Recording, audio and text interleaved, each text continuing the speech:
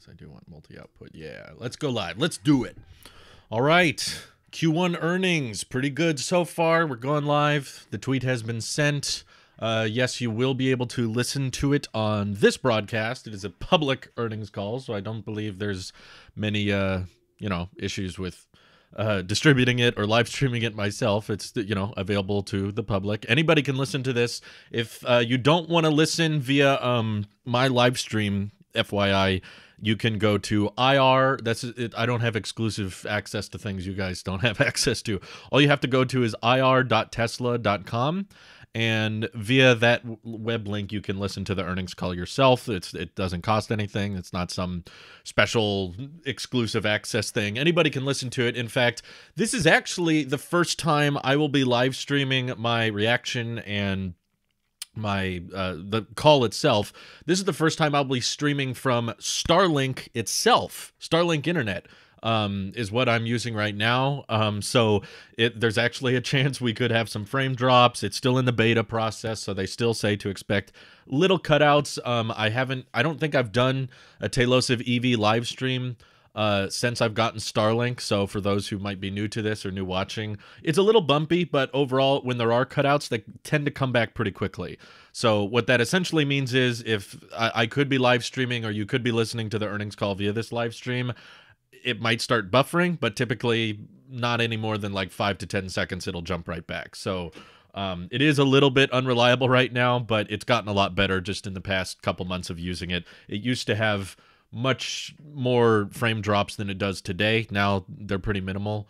So it might just be a little bumpy, but I think overall you'll be able to hear all of the crucial information probably fine. So yeah, I'm broadcasting to all of you via Starlink right now. Hey, Waveman Mike, how's it going? We got too many mics. Another way, Mike. Better be a Snake Charger update. I know. I got my popcorn ready just for the Snake Charger updates. That's the main reason I'm listening in right now. It's not for Cybertruck. It's not for Tesla Semi updates. But in case you guys missed the earnings call itself, not the earnings call, the earnings shareholder deck. At this point, they're very proud of Model 3 sales. To just kind of recap, it's the best-selling premium sedan in the world. Not even 4 years into its launch, it's kind of hard to forget. It feels like, it honestly feels like Model 3 has been out for a long, long time. But when you think back, it's actually not even been on the market for 4 years yet, and it's amazing how common the Model 3 has become, and how plentiful those vehicles are and how common they are. At least where I live. It's probably different for where you are. But the call starts at 2:30 p.m. Pacific, which is, if you're not in Pacific, it's about 12 minutes from now. So in 12 minutes, I'll shut up and you'll be able to hear the call from this live stream. I'll play it and I'll have a little cutaway angle. It'll look like this.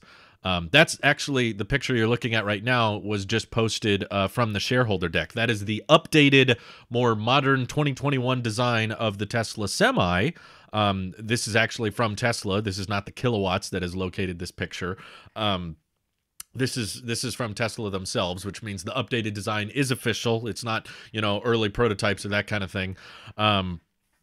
But Tesla, after this shareholder deck, is still stating they expect the first Tesla Semi deliveries to be at the end of this year, or take place at some time in 2021. They didn't specifically send the end, but pretty much any time they say that, it's probably safe to say it's going to be near the end of this year. I hope they can stay true to that. Based on looking over the shareholder deck, it still seems that Giga Texas is absolutely prioritizing Model Y production, which, it's good. We still need Model Ys and we still need 4680s ramped. I know that's the main issue, but I know there's probably a bunch of you guys out there really, really hoping that the next the big priority of Giga Texas would be getting the Cybertruck out, get the Cybertruck out on roads as quickly as possible. We don't have time, just how quickly can we get Cybertrucks on the road? I know that's the way my mind thinks, and I would have much, much rather them prioritize Cybertruck production at Giga Texas. But according to the shareholder deck, as of today, that is not the case. They had several photos of Giga Texas. I'm trying to think of an easy way to show them to you. I have the broadcast and the chat and everything open, so it's kind of difficult to just do. You know what? I'll just bring it up on the iPad here. They had lots of pictures of the Giga Texas facility, internal pictures as well, as you can see right here. So second floor, lots of steel going in. But they label all of these pictures as Model Y factory. So next to Gigafactory Texas, it's like Model Y factory, Model Y factory, Model Y factory construction. So there's, other than the status of vehicle production right now, there is essentially no mention of the Cybertruck anywhere on the shareholder deck. They didn't provide any updates on Cybertruck timeline, Cybertruck batteries, or construction. None of that, other than the traditional little chart that says, Cybertruck is in development for Giga Texas. Oh, this is the chart I was looking for. This, I don't believe, has changed since the last shareholder deck. It is still Model Y is under construction for Berlin and Texas. Texas also has Cybertruck, but it's listed as in development, which is not the same stage as construction, which essentially means that none of the construction process necessary to get Cybertruck off the ground has begun yet, which is not a very exciting development, because I know this whole channel is basically just Cybertruck fans, including myself. Their plot twist, yeah, they're building Cybertruck on Mars. That's what it's going to end up being. Again, I don't have exclusive access. These you can all find via ir.tesla.com. That's investor relations. So all of this stuff is public. It's not, you don't have to have an account or anything special. But they were profitable. They did have a good quarter by the looks of it. It even appears that they have sold some of their Bitcoin. Not all of it, but a portion of their Bitcoin was sold. I'm guessing based on the rise value of Bitcoin, they thought it would be smarter to sell a bit more of their crypto assets and convert it into direct cash. So they did that. They were still profitable. Also, solar deployments were very, very high. The highest they've been in around 2.5 years. I believe it says 92. Yeah, solar deployments reached 92 megawatts in Q1, which is very, very strong. And roof deployments grew 9 times compared to last year. They're also seeing a lot of strength in their used Tesla vehicle business. So a lot more people. These are used Tesla vehicle sales. They're guessing based on Q1's performance how well 2021 will do as a whole. But essentially, Tesla is making a lot of money off of their used vehicles these days as well, which is good to see. There was a little frame drop there. You don't have to remind me. I can see it. OBS lets me know. But yeah, Starlink was just looking for a satellite, so that'll happen on occasion, as long as you can hear me. But yeah, the biggest outlook to get excited for, I would assume, is in the Outlook page, which is page 10, it says, "We are currently building Model Y capacity at Berlin and Texas and remain on track to start production and deliveries from each location in 2021. Gigafactory Shanghai will continue to expand further over time, and Tesla Semi deliveries will also begin in 2021. So that's the official update, probably most of us are excited for. Yeah, they did increase the cost of the solar, but they're now bundling it with Powerwall because it allows them to bypass a lot more of the permit registration process of activating a system. I've read into this a little bit, but I'm not super clear on how to explain it. Essentially, Powerwalls have tremendous demand and not enough production capacity, and they reaffirmed that in the shareholder deck. So lots and lots of people are ordering Powerwalls, and they cannot make them fast enough. So the way they're combating this is they are now bundling Powerwall and Tesla Solar into a single purchase. You can't get Powerwall separately from your solar anymore. Just because they figured, okay, we can't build enough Powerwalls. We have limited production with Powerwalls. Instead, let's just bundle them with the Tesla Solar. That way, Tesla Solar deployments can be a lot faster now because there's less permits and there's less registrations they have to worry about when they're putting in a solar and battery system compared to doing all of that stuff separately to attach it directly to the grid. And that allows them to prioritize Powerwalls to anybody who buys solar. So yes, solar as a whole gets more expensive technically, but the value of it as a whole, I think, goes up quite a bit. And yeah, in the shareholder letter, they said Model S refresh deliveries should be very soon. So they didn't specify much. They didn't go into much detail on whether or not, it'll be tomorrow or next week or the next 2 months. But something interesting here, I did not see a lot of people talking about, but a few people brought this up on Twitter. Earnings call starts in 5 minutes. But also keep in mind, Tesla is almost always late on these things. So it's probably going to be putting us on hold at the phone call sound effect for a while. Something did change with the Model S order page, which I found was interesting. I didn't see too many people talking about this. You guys can find this yourself if you go to the Model S configurator. If you go to Model S long range, it now says estimated delivery August or September. So there must be just a ton of orders for the Model S, and that's why they're pushing back deliveries very, very far. But here's the interesting part. So this is the refresh Model S page. If you select the Plaid variant, not Plaid Plus, but just Plaid, estimated delivery goes to June, July. So it appears that either there's tremendously less demand for the Plaid Model S, and that's why the estimated delivery is up sooner, or Tesla is just primarily optimizing their assembly line for the Plaid Model S first, and that's what the main priority is with production. And this, they're kind of like, less important, but we mainly want to get the Plaid S out. In my opinion, it's probably the former. I think that Tesla likely has a huge number of orders for the Model S, and most people probably don't really care that much about the Plaid, I'm guessing. I know some do, but the majority of orders, people that are willing to drop 80 grand versus 120 grand, it's a pretty big price gap between those two. I'm guessing there's a lot more people wanting to order the long-range variant and not the Plaid variant, and that's why estimated deliveries have been pushed back so far. Plaid Plus estimated deliveries have not changed, in case you were curious. Estimated deliveries for Plaid Plus are still mid-2022.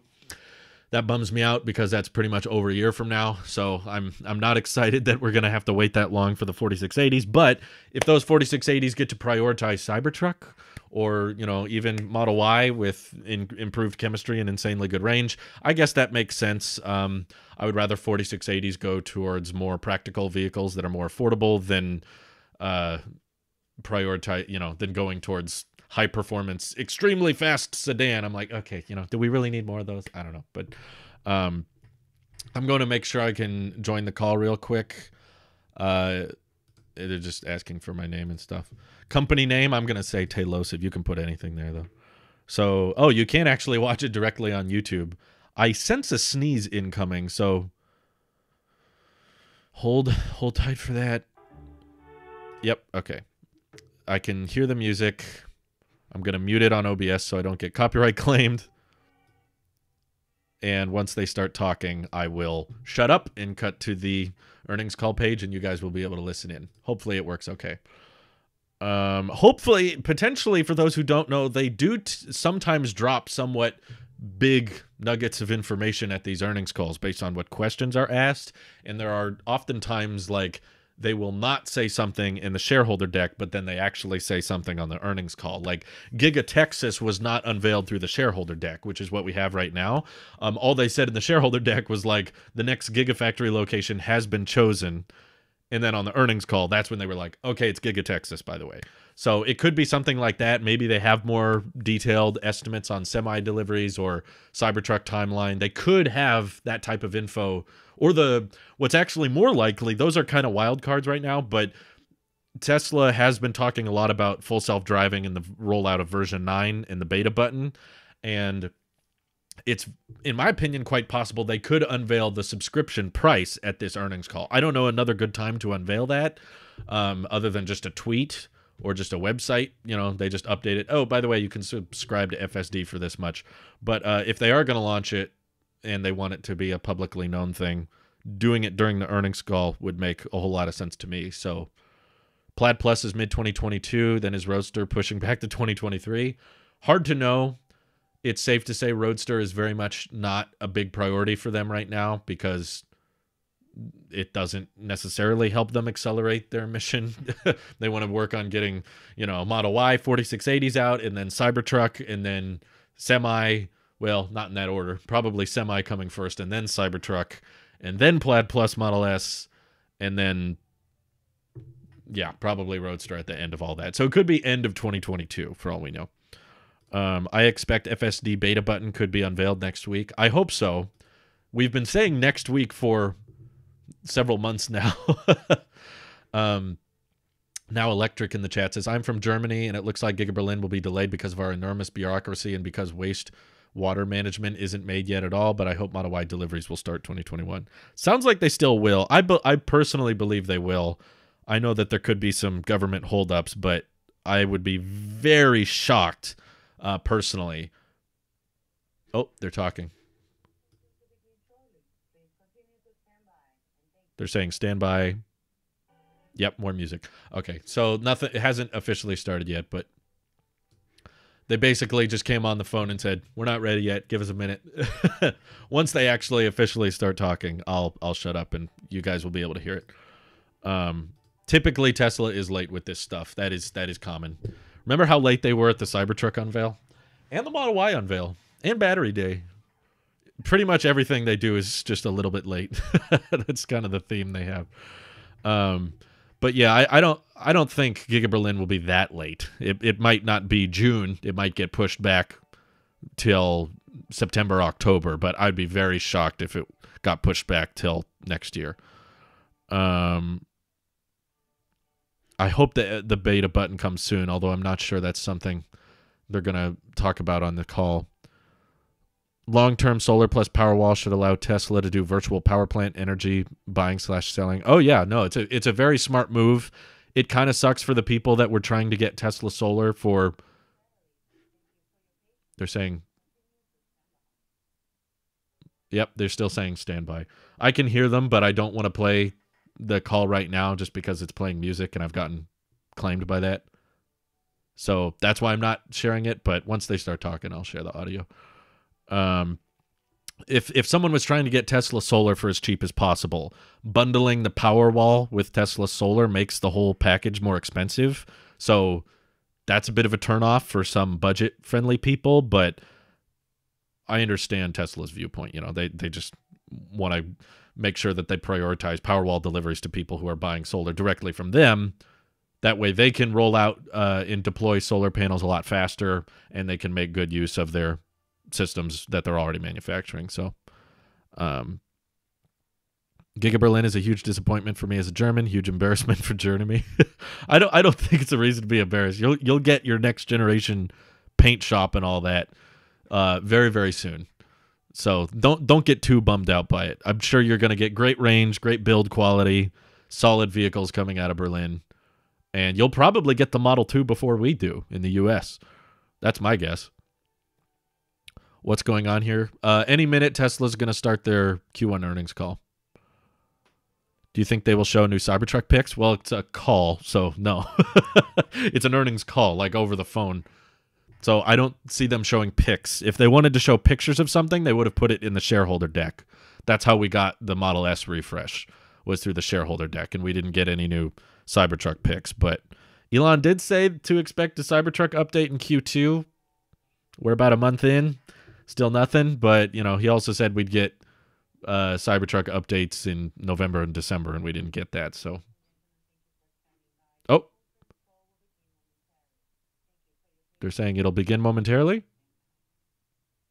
Still music. Man, they're really pushing it today. Wouldn't it be nice if no one's talking about Cybertruck because the update is tonight? That would be nice, but I don't think that's what's going to happen. If they wanted to do the Cybertruck update, I'm pretty sure they would put it in the shareholder deck. That's when I would expect it, at least. Will you be making a recap video when it's over?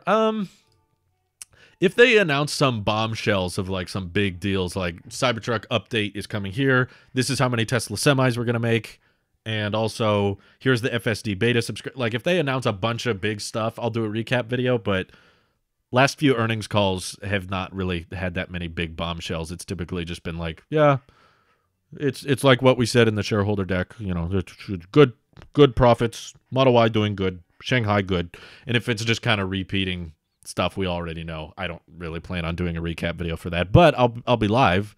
I'll talk about it here on the live stream for a bit. We're still waiting for Model S and X call. Yeah, they did say in the shareholder deck S deliveries would be very soon.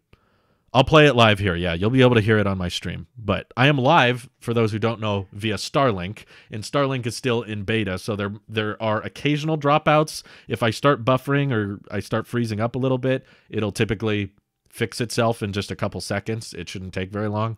But you can still listen to the call yourself via ir.tesla.com. It's available to anybody to listen to there. But I'll be in the chat. and I'll be talking about what they talk about on the earnings call right after it ends. I'll still be live, so you're welcome to listen here. Starlink seems to be somewhat steady so far, so I think we'll be okay. I think it's starting. Whoa. Wow. 5 minutes late. They're still saying not ready yet.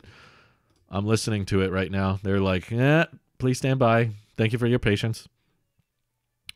Where are you using Starlink? I'd love to give you a precise measurement, Andy, but people have tried to track down my location before, and because of that, I've chosen to keep my location anonymous. Sorry. I would love to share that, but people abuse that information too much. Close to where all the other Starlink beta people are. Not that far. Justin says Cybertruck no handles. Yeah, that's the latest update we've gotten from Elon, is that it won't have door handles. On a scale from 1 to 10, how much do you desire a Cyber Semi? I don't think a Cyber Semi would necessarily be a good idea, just because the main battle you're having with the semi-truck is not durability. It's more about weight. How heavy is the truck itself? Because the weight of the truck impacts... Sorry, the music stopped, and I was like, are they starting? And then it started playing again. I think it's starting. I'll shut up.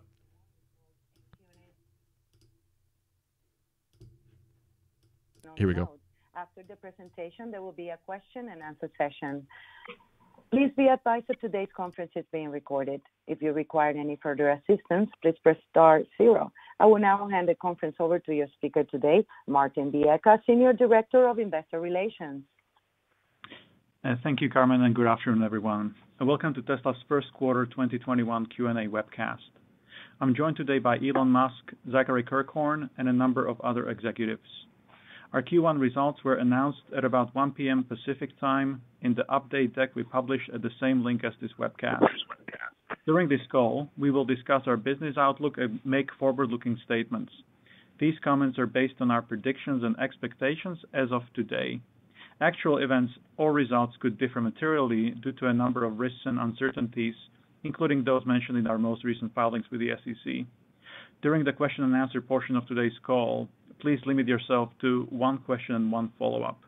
Please press *1 now if you would like to join the question queue. But before we jump into Q&A, Elon has some opening remarks. Elon? Great, thank you. So Q1 2021 was a record quarter on many levels. Tesla achieved record production, deliveries, and surpassed $1 billion in non-GAAP net income for the first time. And we've seen a real shift in customer perception of electric vehicles, and our demand is the best we've ever seen. So this is, to be totally frank, we're used to seeing a reduction in demand in the first quarter, and we saw an increase in demand. That exceeded the normal seasonal reduction in demand in Q1.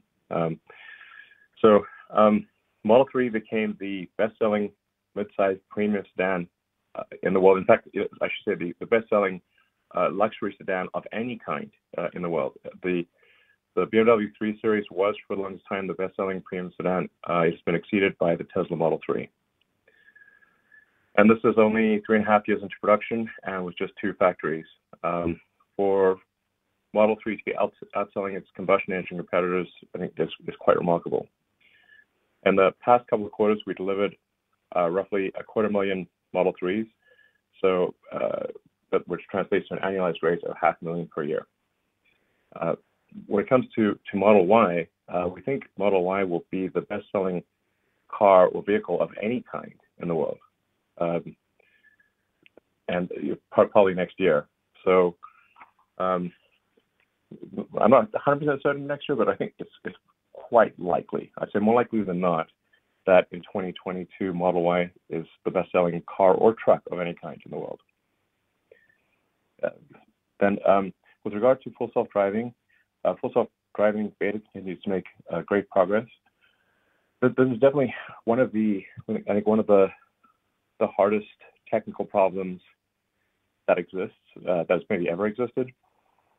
And really, in order to solve it, we basically need to solve a pretty significant part of artificial intelligence, specifically real-world artificial intelligence, and that sort of AI, the neural nets need to be compressed into a fairly small computer, a very efficient computer that we've designed, but nonetheless, a small computer that's using on the order of 70 or 80 watts. So this is, I think, a much harder problem than if you were to use, say, 10,000 computers in a server room or something like that. This has got to fit into a smallish brain, and this, I think, with the elimination of radar, we're finally getting rid of one of the last crutches. Radar was really it was making up for some of the shortfalls of vision, but this is not good. You actually just need vision to work, and when vision works, it works better than the best human. Because it's like having 8 cameras. It's like having eyes in the back of your head, the sides of your head, and 3 eyes at different focal distances looking forward. This is, and processing it at a speed that is superhuman. There's no question in my mind that with a pure vision solution, we can make a car that is dramatically safer than the average person. So, but it is a hard problem because we are actually solving something quite fundamental about artificial intelligence. We basically have to solve real-world vision AI, and we are. So, and key to solving this is also having just a massive data set.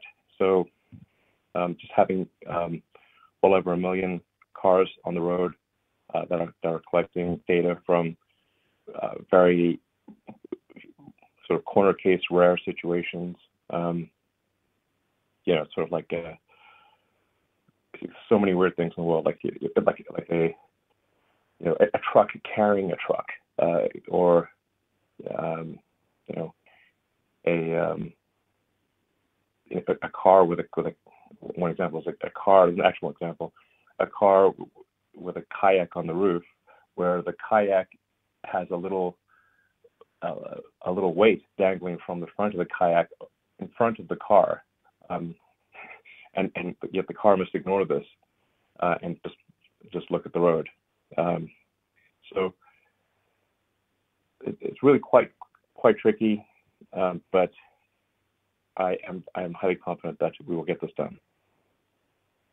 So yes,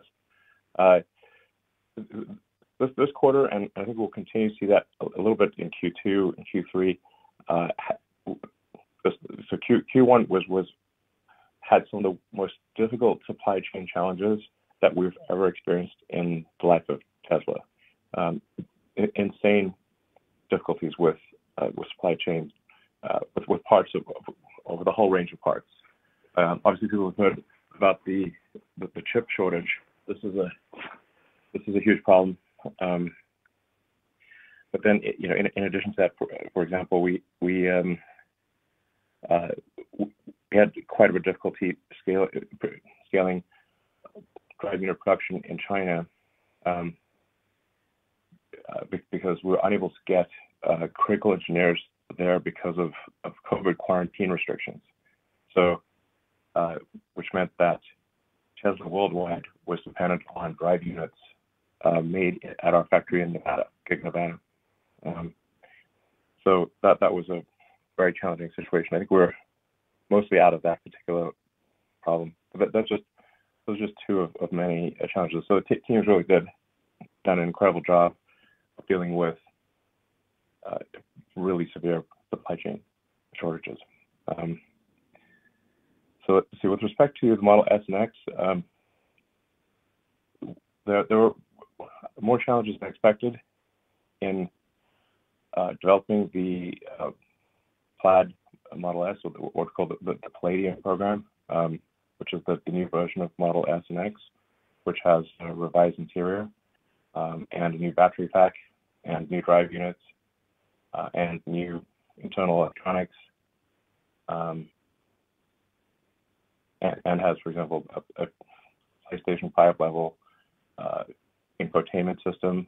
There's just a lot of issues encountered. Ensuring that the new battery was, as we'll super say, was quite hard because we're packing more energy in a smaller space. So it took quite a bit of development to ensure that the battery of the new SX is safe. And we're trying to get all the details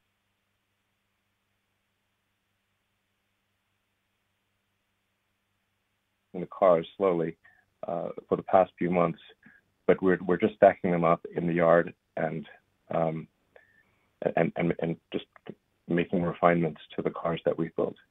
But we do expect to ramp Model S production and start delivering them probably next month. And then to be in sort of fairly high volume production for the S in Q3, and to start delivering the Model X in Q3 as well. So I think as we ramp up, I think probably the demand for the new SX will be quite high. So it's really just going to be a question of ramping supply chain and internal production processes. So probably we're going to aim to produce over 2,000 SX per week. Perhaps, if we get lucky, upwards of 2,400 or 2,500.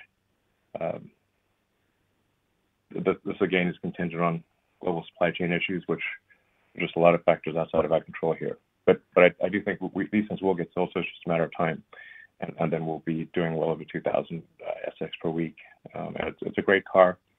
It actually costs us less to produce, a little bit less to produce, but it is a superior product.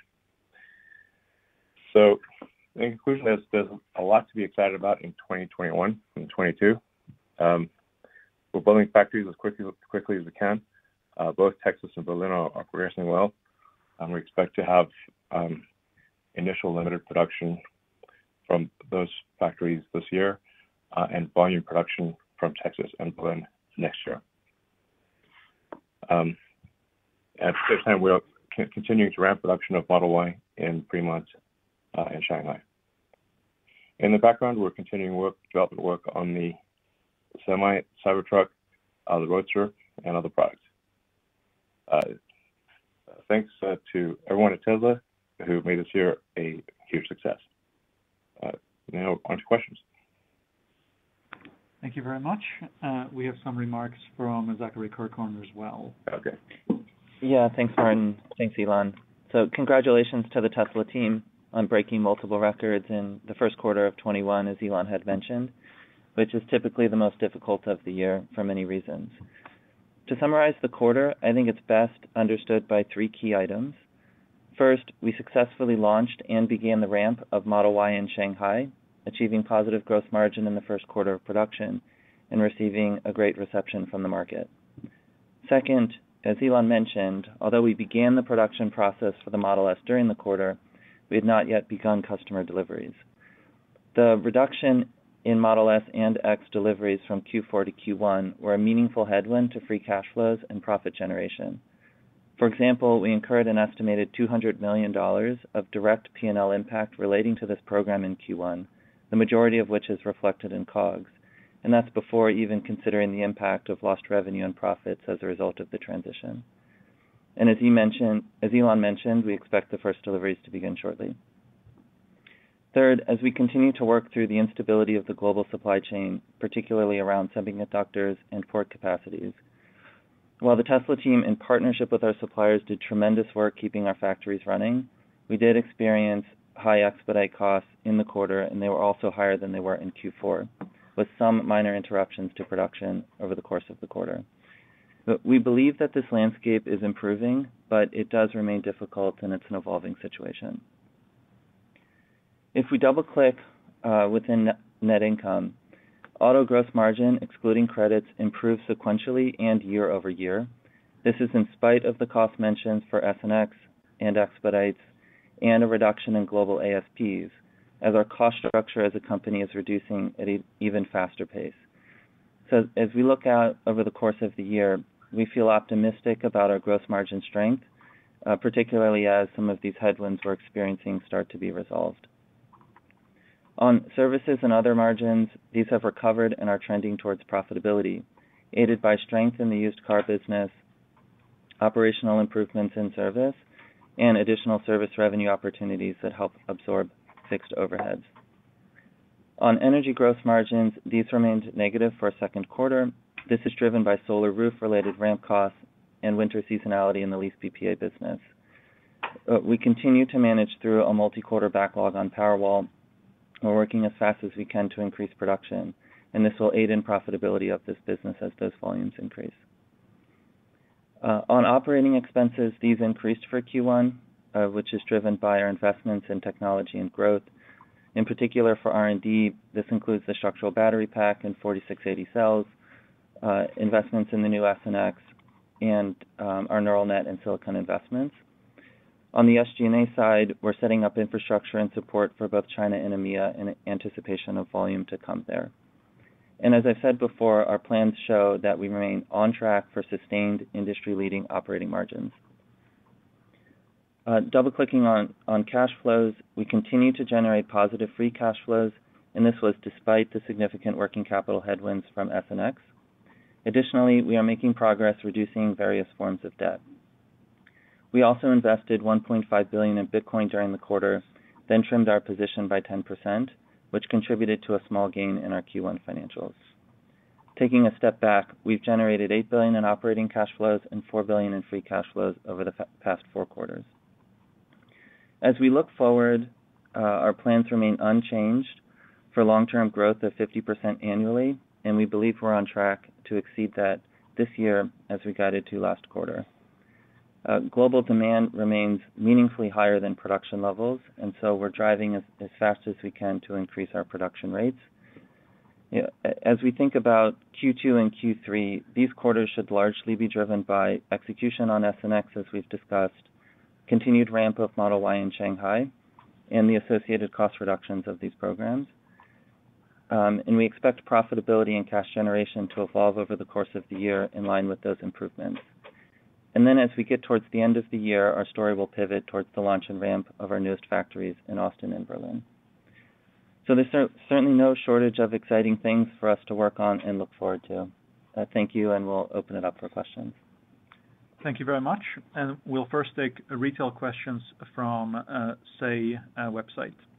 The first question is, how is Dojo coming along? Could Dojo unlock an AWS-like business line for Tesla over the next few years?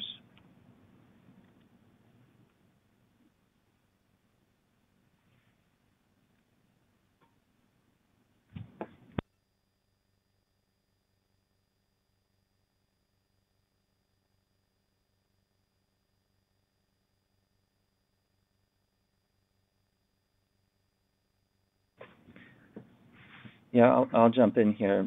So, with respect to Dojo... Sorry, Zach, my apologies, I was on mute. Oh, go ahead, Elon. I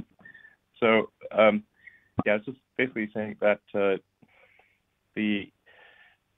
although, like right now, people think of Tesla as, a lot of people think Tesla is a car company or perhaps an energy company, I think long-term people will think of Tesla as much as an AI robotics company as we are a car company or an energy company. I think we are developing one of the strongest hardware and software AI teams in the world.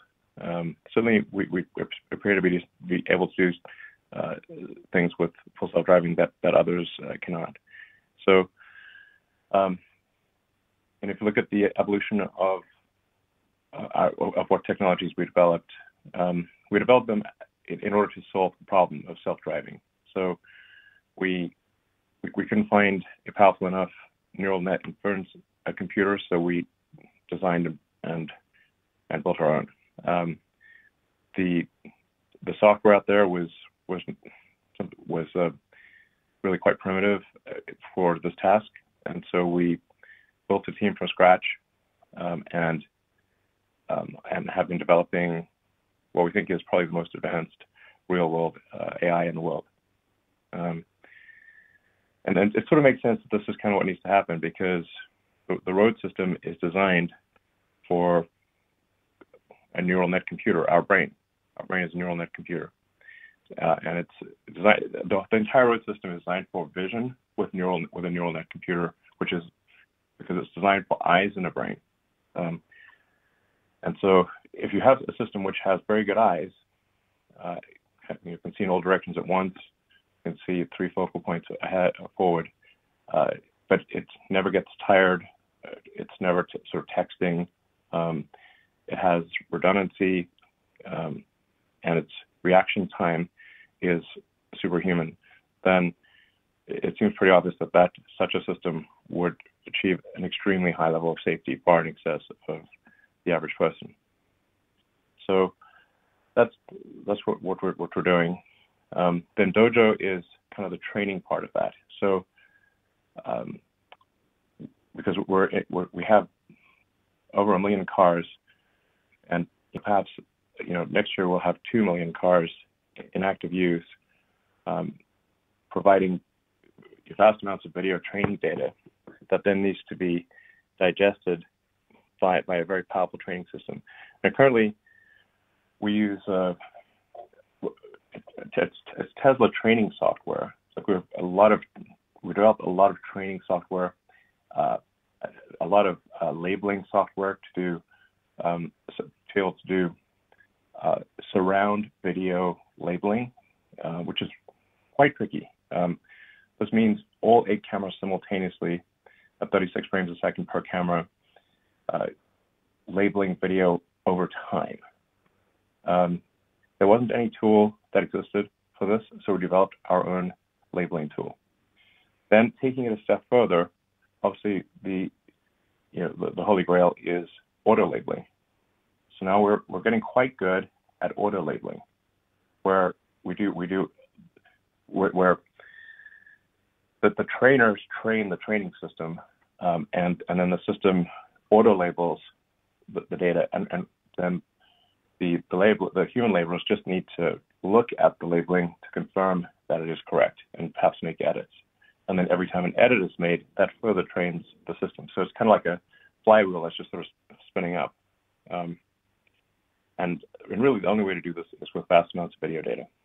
So then we need to train this efficiently. So Dojo is really it is a supercomputer optimized for neural net training. We think Dojo will be probably an order of magnitude more efficient on say, I'm not sure what the exact right metric is, but say per frame of video, we think it'll be an order of magnitude more cost efficient in hardware and in energy usage per frame of video compared to a GPU-based solution, or compared to the next best solution that we're aware of. So then possibly that could be used by others. It does seem as though over time, I mean, just an observation, I think basically just a fact, that neural net-based computing or AI-based computing is more and more of the compute stack. Conventional computing, perhaps heuristics based computing, is still going to be important, still going to be very important, but it will become, but neural net will become a bigger and bigger portion of compute. So anyway, that was a long story, but I think, probably others will want to use it too, and we'll make it available.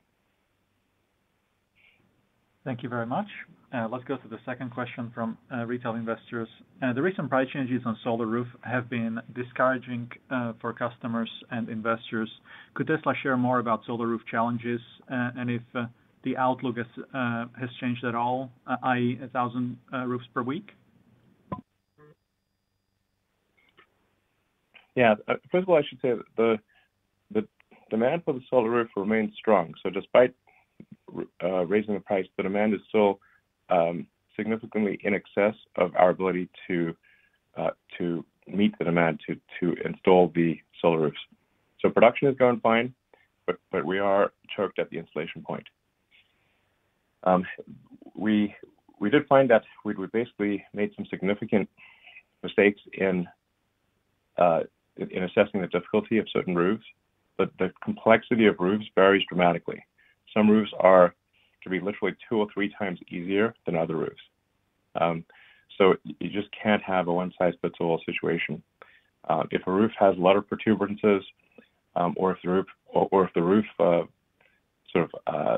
core structure of the roof is rotted out or is not strong enough to hold the solar roof, then the costs can be double, sometimes 3 times what our initial quotes were. So in those cases, what we've obviously offered to do is to refund customers their deposit, but what we cannot do is go and just lose a massive amount of money. We just got to provide a refund of the deposit. But that's what is I think most important about the solar roof situation, which I tweeted about this past week, is that we're shifting the whole sort of solar situation, so the solar Powerwall, basically solar plus battery situation, to there's only one product, basically, or there's only one configuration. Every house, we will not sell a house solar without a Powerwall. That solar could either be solar retrofit, with conventional panels put on a roof, or it can be the Tesla solar glass roof. But in all cases, it will have the Powerwall 2. Technically, it's actually Powerwall 2 Plus, if you will. The Plus refers to a higher peak power capability. So basically, all Powerwalls made since roughly November of last year have a lot more peak power capability than the specification on the website. They have about twice the power capability, roughly. It depends on how you count power, but about twice the peak power, and about arguably twice the steady state power of the specification on the website. The energy is the same, but the power is roughly double. And all installations will have the Powerwall, and the difficulty of the installation will dramatically or the difficulty of the installation will be much less. It'll be much easier because the power from the solar glass roof, or the solar panels will only ever go directly into the Powerwall, and the Powerwall will only ever go between the utility mains, between the utility and the main power panel of the house, which means you never need to touch the main circuit breakers of the house. You never need to touch the house circuit breakers. Effectively, almost every house therefore looks the same electrically, instead of being a unique work of art and requiring exceptional ability to rewire the main panel. So this is extremely important for scalability. It's the only way to do it, really. And this also means that every solar Powerwall installation, that the house or apartment, whatever the case may be, will be its own utility. And so even if all the lights go out in the neighborhood, you will still have power. So that gives people energy security. And we can also, in working with the utilities, use the Powerwalls to stabilize the overall grid. So let's say that there's like there was in Texas, there was a peak power demand, and that peak power demand, because the grid lacked the ability to buffer the power, they had to shut down power there's no power storage, no good form of power storage. However, with a whole bunch of power walls at houses, we can actually buffer the power. So if the grid needs more power, we can actually then, with the consent obviously of the homeowner and in partnership with the utility, we can then actually release power onto the grid to take care of peak power demands. So effectively, the power walls can operate as a giant distributed utility. This is profound. I'm not sure how many people will actually understand this, but this is extremely profound and necessary, because we are headed towards a world where, as we were just talking about earlier, where people are moving towards electric vehicles. This will mean that the power needs at homes and businesses will increase significantly. There will need to be a bunch more electricity coming somewhere. In fact, if you go to full renewable electricity, we need about 3 times as much electricity as we currently have. These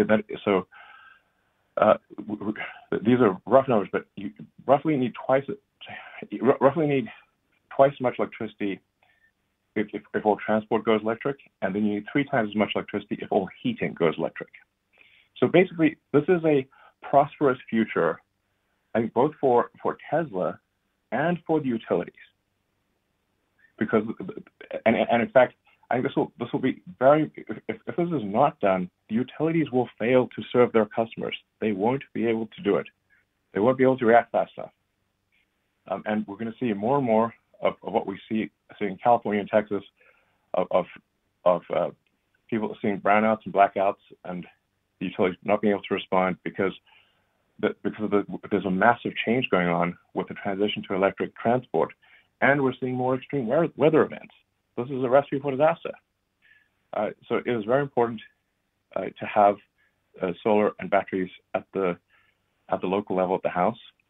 In addition, it is important to have large battery storage at the utility level, so that solar and wind, which are the main forms of renewable electricity, that electricity can be stored, because sometimes the wind doesn't blow, sometimes it blows a lot, sometimes it blows too much, and sometimes it doesn't blow enough.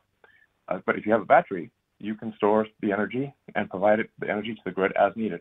The same goes for solar, because obviously the sun does not shine at night, and sometimes it is very cloudy. And so by having battery storage paired with solar and wind, this is the long-term solution to a sustainable energy future. And as I said, this really needs to occur both at the local level and at the utility level. If it doesn't occur at the local level, what will actually be required is a massive increase in power lines, in power plants. So they have to put long distance and local power lines all over the place. They'll have to increase the size of the substations. It's a nightmare. This must occur. There must be solar plus battery. It's the only way. So, yeah. Thank you very much. And the next retail question is, Master of Coin, can you tell us anything about Tesla's future plans in digital currency space, or when any such major developments might be revealed? Sure. Thanks, Martin. So as I noted in our opening remarks, and we've announced previously, so Tesla did invest $1.5 billion into Bitcoin in Q1, and then we subsequently sold a 10% stake in that. We also allow customers to make vehicle deposits and final vehicle purchases using Bitcoin.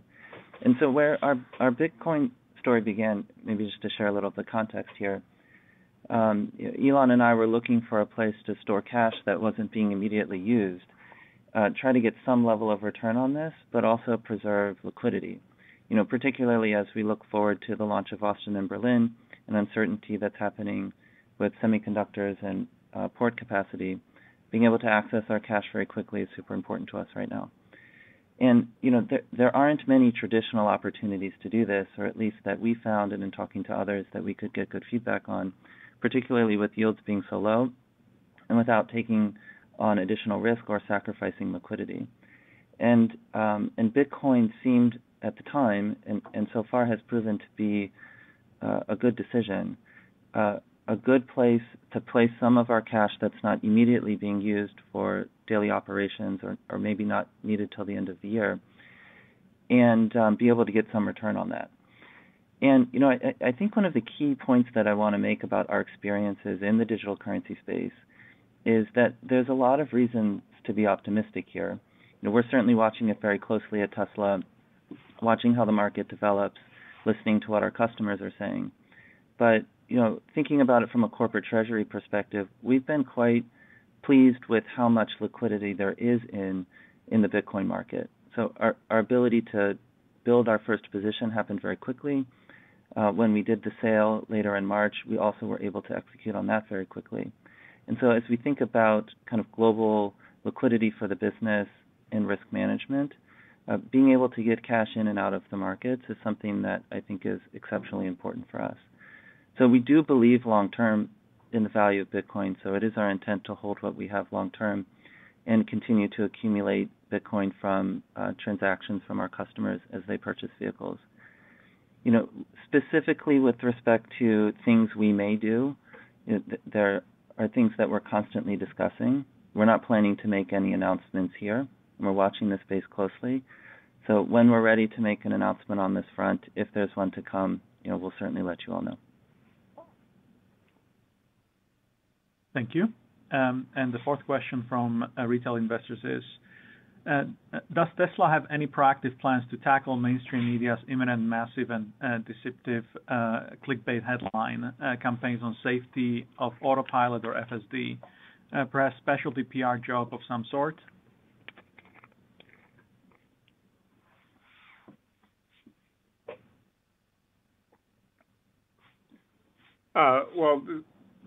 I'll take this one, guys. From the safety side, I continue to say as Elon, that safety is a driving point and all. Go ahead, Elon. I think please go ahead. I think it's perhaps worth just going through the facts of the specifically there was an article regarding a tragedy where there was a high-speed accident in Tesla that and there was really just extremely deceptive media practices where it was claimed to be autopilot, where this is completely false. And those journalists should be ashamed of themselves. Please go ahead, Lars. Yeah, thanks, Elon. So I was just saying we're committed to safety in all our designs, and that's number one in what we do here. Regarding the crash in Houston specifically, we work directly with the local authorities, NTSB and NHTSA, wherever applicable, and whenever they reach out to us for help, directly on the engineering level and whatever else we can support. In that vein, we did a study with them over the past week to understand what happened in that particular crash, and what we've learned from that effort was that AutoSteer did not and could not engage on the road condition that as it was designed. Our adaptive cruise control only engaged when a driver was buckled and above 5 miles per hour, and it only accelerated to 30 miles per hour over the distance before the car crashed. As well, adaptive cruise control disengaged the car slowly to complete to a stop when the driver's seatbelt was unbuckled. Through further investigation of the vehicle and accident remains, we inspected the car with NTSB and NHTSA and the local police, and were able to find that the steering wheel was indeed deformed, so leading to the likelihood that someone was in the driver's seat at the time of the crash, and all seatbelts post-crash were found to be unbuckled. We were unable to recover the data from the SD card at the time of impact, but the local authorities are working on doing that, and we await their report. As I said, we continue to hold safety in a high regard and look to improve our products in the future through this kind of data and other information from the field.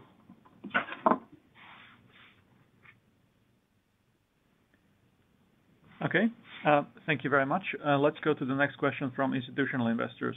The first question is, proponents of alternative grid storage technologies claim that lithium-ion is unsuited for long-term storage at scale due to vampire drain. Could 4680 cells address this limitation? Is the limitation even relevant for charging the energy equation? Yeah. Just let me jump in on the vampire drain. That's definitely not the issue. A good lithium-ion cell self-discharges less than 0.001% of its energy per day. So this vampire drain is maybe a non sequitur. No. Yeah. As mythical as vampires. Yeah. Yeah, I think the challenge with seasonal storage is your value proposition drops from hundreds of useful full cycles per year to less than maybe 10 or maybe even less than 5 cycles per year. So it's just a different type of technology, altogether that would make sense, given that it's more than an order of magnitude different use case. Yeah. I mean, we've got a long way to go before we're dealing with seasonal technology issues. But certainly a way to deal with seasonal technology would be to have wind and solar growing on the side of more southerly latitudes, but then across a variety of longitudes. So essentially, like let's say in the U.S., for example, if there was, I'm not sure if you'll understand this, that you can actually power the entire United States with just sort of roughly a 100-mile by 100-mile grid of solar. Sometimes people don't quite understand, like, well, how much solar is needed to power the United States? Almost nothing of the substance is required to power the United States, and this is true of almost any country in the world. The solar incidence is a gigawatt per square kilometer. This is insane. In fact, if you took the clear area, just the area, for nuclear power plants, the area that is considered not usable because a nuclear power plant is there, in most cases, if you just put solar there, it would generate more power than the nuclear power plant. This is because they typically have pretty wide clear areas.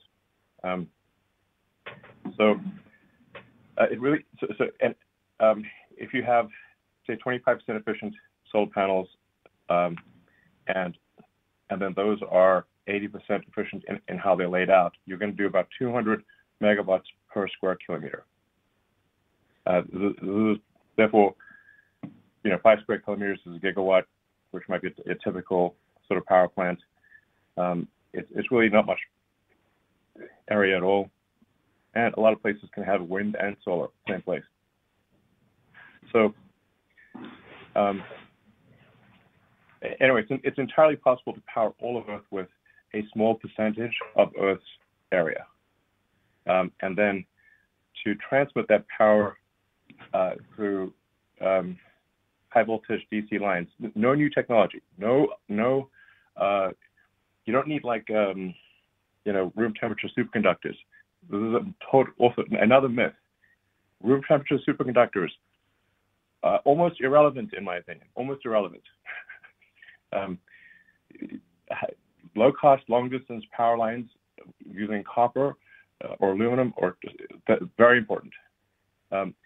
So heating is I squared R. So that's current squared times resistance. So as you increase voltage, you can drop the current dramatically and drop the heating dramatically to the point where it is of minor relevance. Like maybe you lose 5 to 7% with a high voltage DC power line, something like that. So I want to be clear, no physics is necessary, no new materials is necessary. We just need to scale this thing up. We have the technologies exist today to solve renewable energy. And sometimes people say, well, why don't we do it?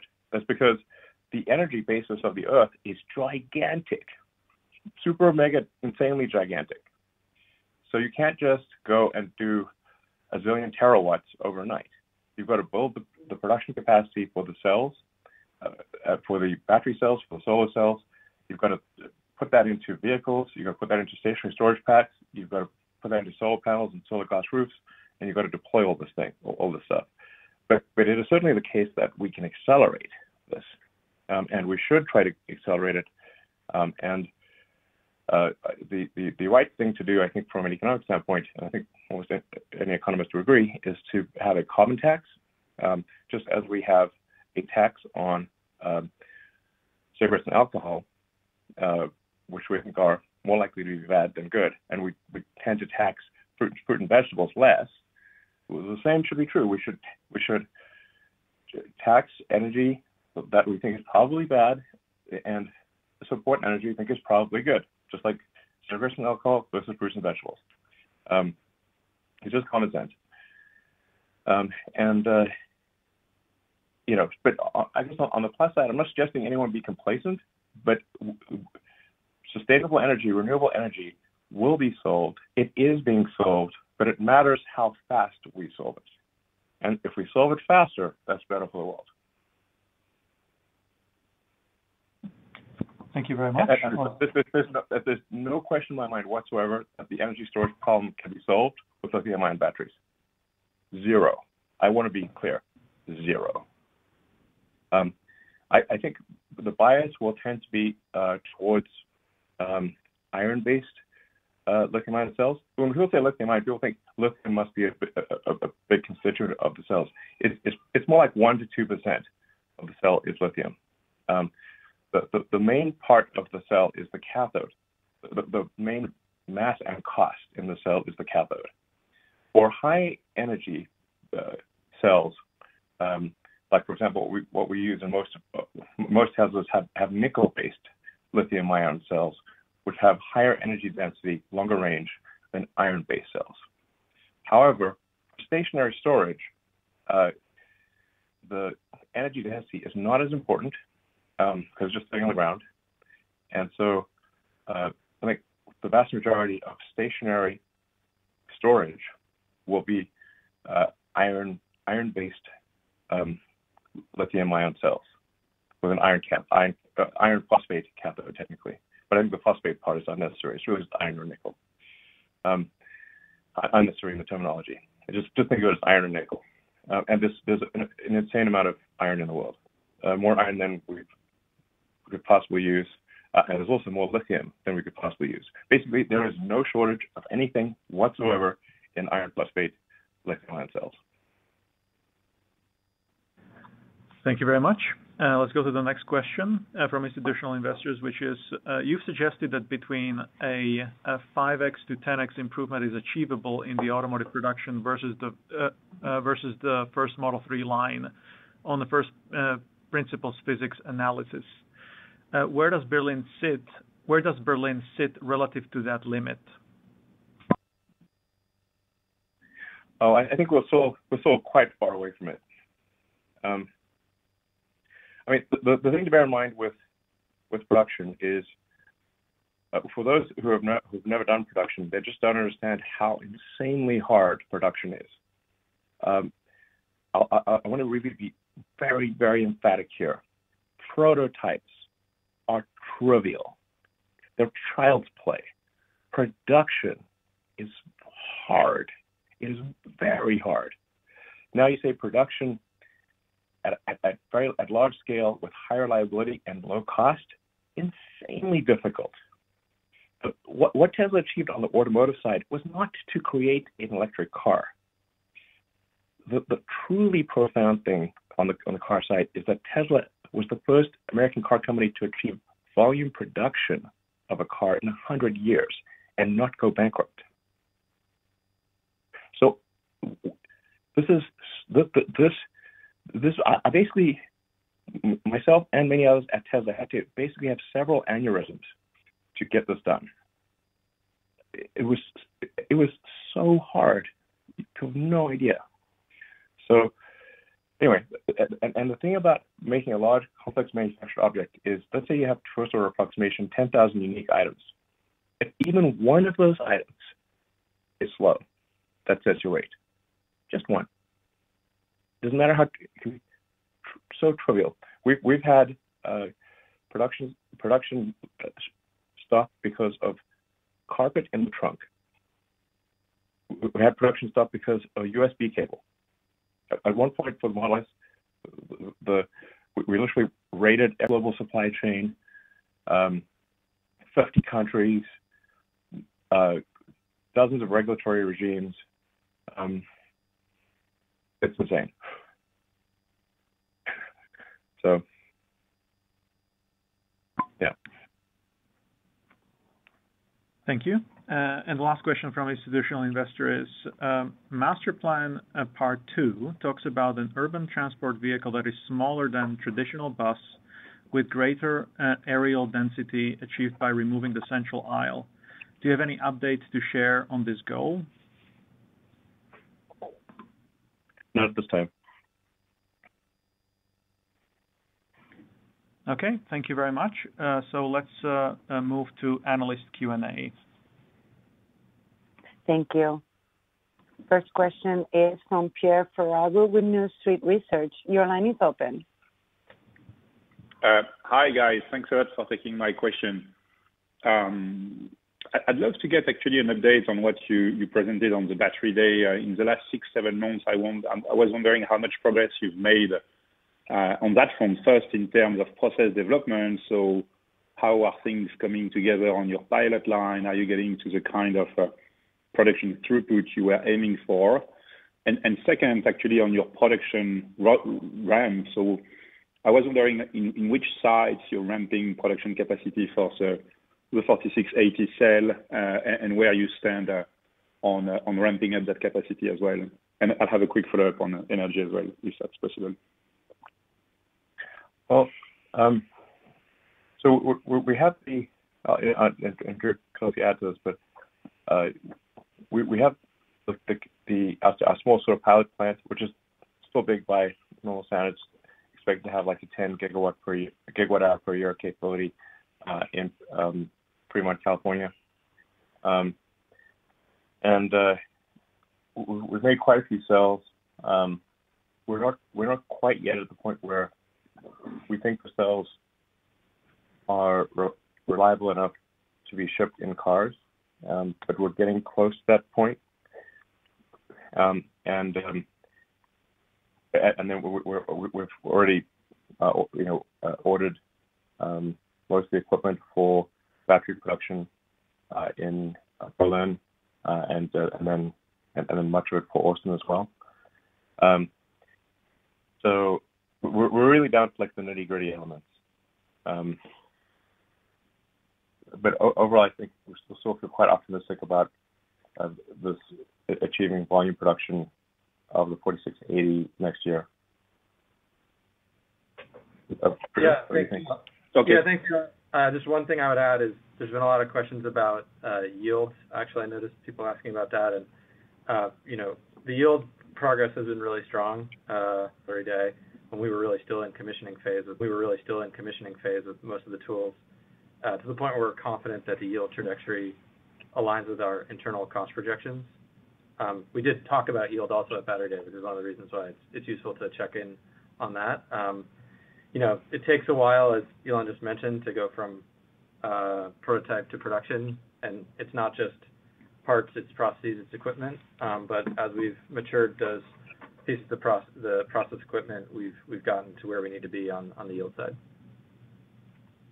Yeah, and basically, this is just a guess because we don't know for sure, but it appears as though we're about 12, but probably not more than 18 months away from volume production of the 4680. Now, at the same time, we are actually trying to have our cell supply partners ramp up their supply as much as possible. So this is not something that is to the exclusion of suppliers. It is in conjunction with suppliers. So yeah. We want to be super clear about that.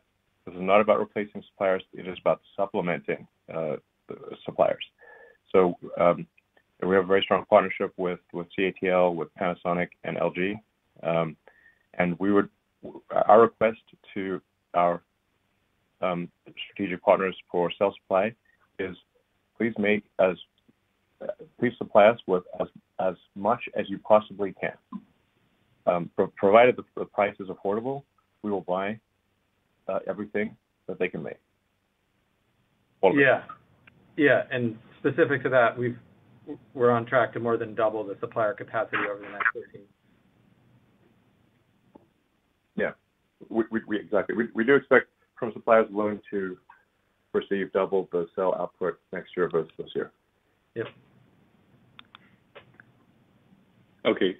And I had a quick follow-up on maybe, Zach, for you on your energy business. So I understand like the negative gross margin with Solar Roof RAM, but I was wondering, what do gross margin look like there when you look at the storage business, and where what's your ambition in terms of gross margin in that business? As I guess it's going to grow in the mix in coming years. So it's important for long-term modeling.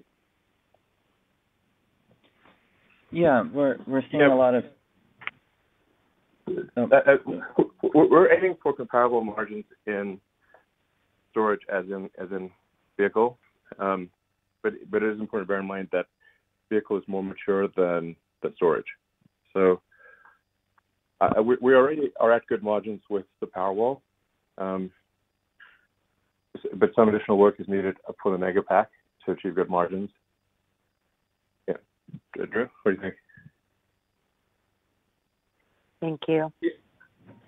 Yeah, sorry, just jumping in, Elon. Absolutely agree. Yeah, Powerwall is mature. We've been producing Powerwall 2 for 3 years now, and we're at good margins there. But Megapack has more room to go to achieve our targets. So we have a clear runway for improving the cost per the megawatt hour of the Megapack. Absolutely, yes, we do. Thank you. Let's go to the next question, please. From Rod Lackey with Wolfe Research, please go ahead. Hi, everybody. I was hoping maybe just first you could talk a little bit about how you're thinking about the rollout of version 9 of FSD and the transition to the subscription model. It sounds like some of this is about to roll out next month. I'm not sure if that's the subscription model, but maybe you could just spend a little time talking about how impactful you expect that to be.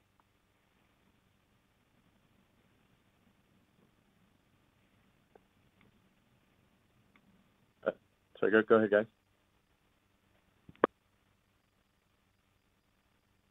Yeah, we're working on getting FSD subscription out. There's a couple of internal technical dependencies, but from a business model perspective, that's aligned, and we're hoping to roll that out soon. The key thing that I say here, there's a lot of potential for recurring revenue based on an FSD subscription. If you look at the size of our fleet and you look at the number of customers who did not purchase FSD up front or on a lease and maybe want to experiment with FSD, this is a great option for them. One of the things we'll need to keep an eye on is a potential transition from cash purchases of FSD subscription over to, or cash purchases of FSD who may move over to FSD subscription.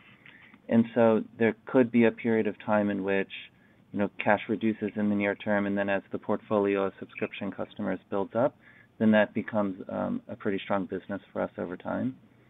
But we're hoping to get this launched pretty soon and see what the response is to it. Okay, great. And was hoping, Zach, maybe you could just talk a little bit about OpEx. There was a noticeable increase, even excluding SBC. Obviously, a lot going on this quarter, but can you maybe just talk a little bit about how we should be thinking about that going forward? Sure. On the R&D side, what we're seeing, as I mentioned in my opening remarks, is kind of a convergence of a series of programs that are happening. And our R&D OpEx spend kind of correlates to where we are in the product life cycle on different programs. And so we're kind of at the tail end of investments in what we call internally Palladium, which is the new Model S and Model X.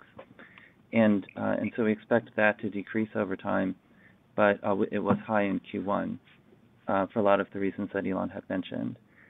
We're also getting very heavy into 4680 development that Drew and team are working on, and the associated structural battery pack that goes along with that.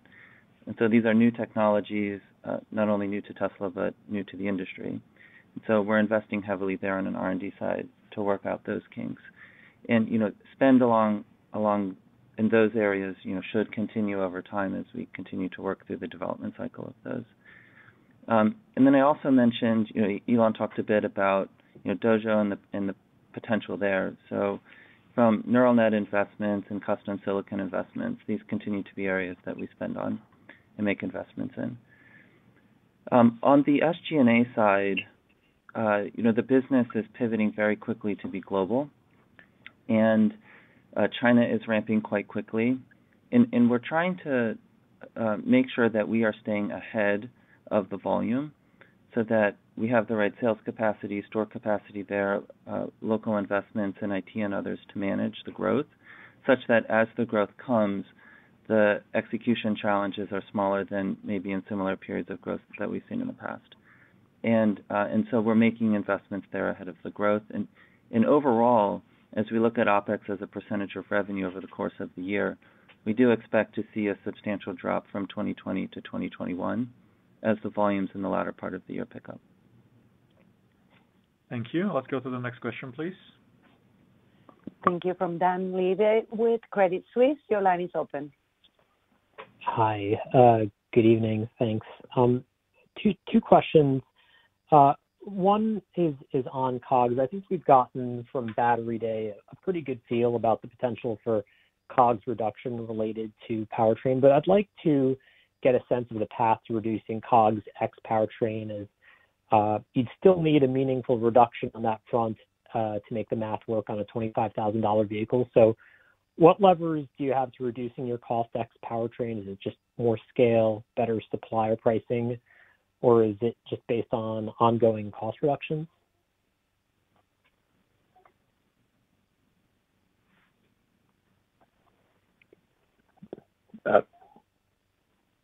Sure. I think all of the above.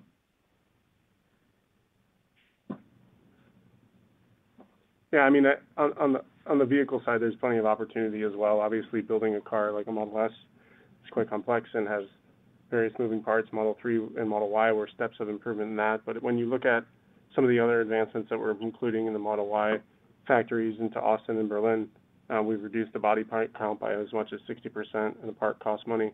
So we continue to find optimizations there, as well as we get economies of scale when we start to talk about the volumes we're considering worldwide with 4 factories building the same vehicle. So both of those things on the vehicle side will improve our COGS as well, and the powertrain continues to be integrated into that. Great.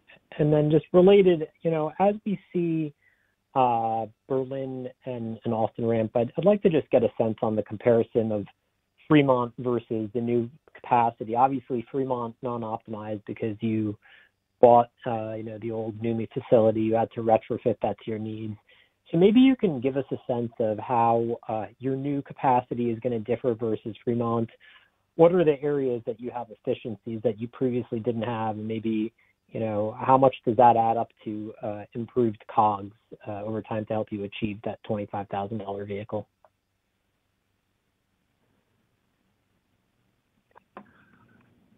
Yeah, I don't think we don't want to talk too much about future product development.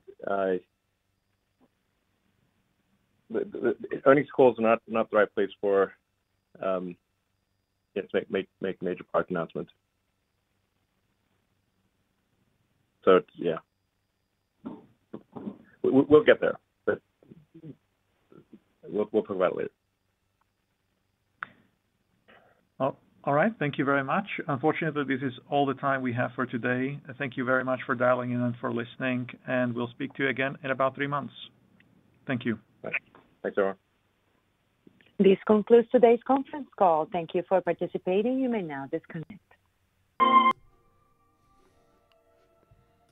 All right. They just wrapped up. They just did it. Seemed they were pretty closed off. It's just playing music now. Yeah, it just ended. Okay.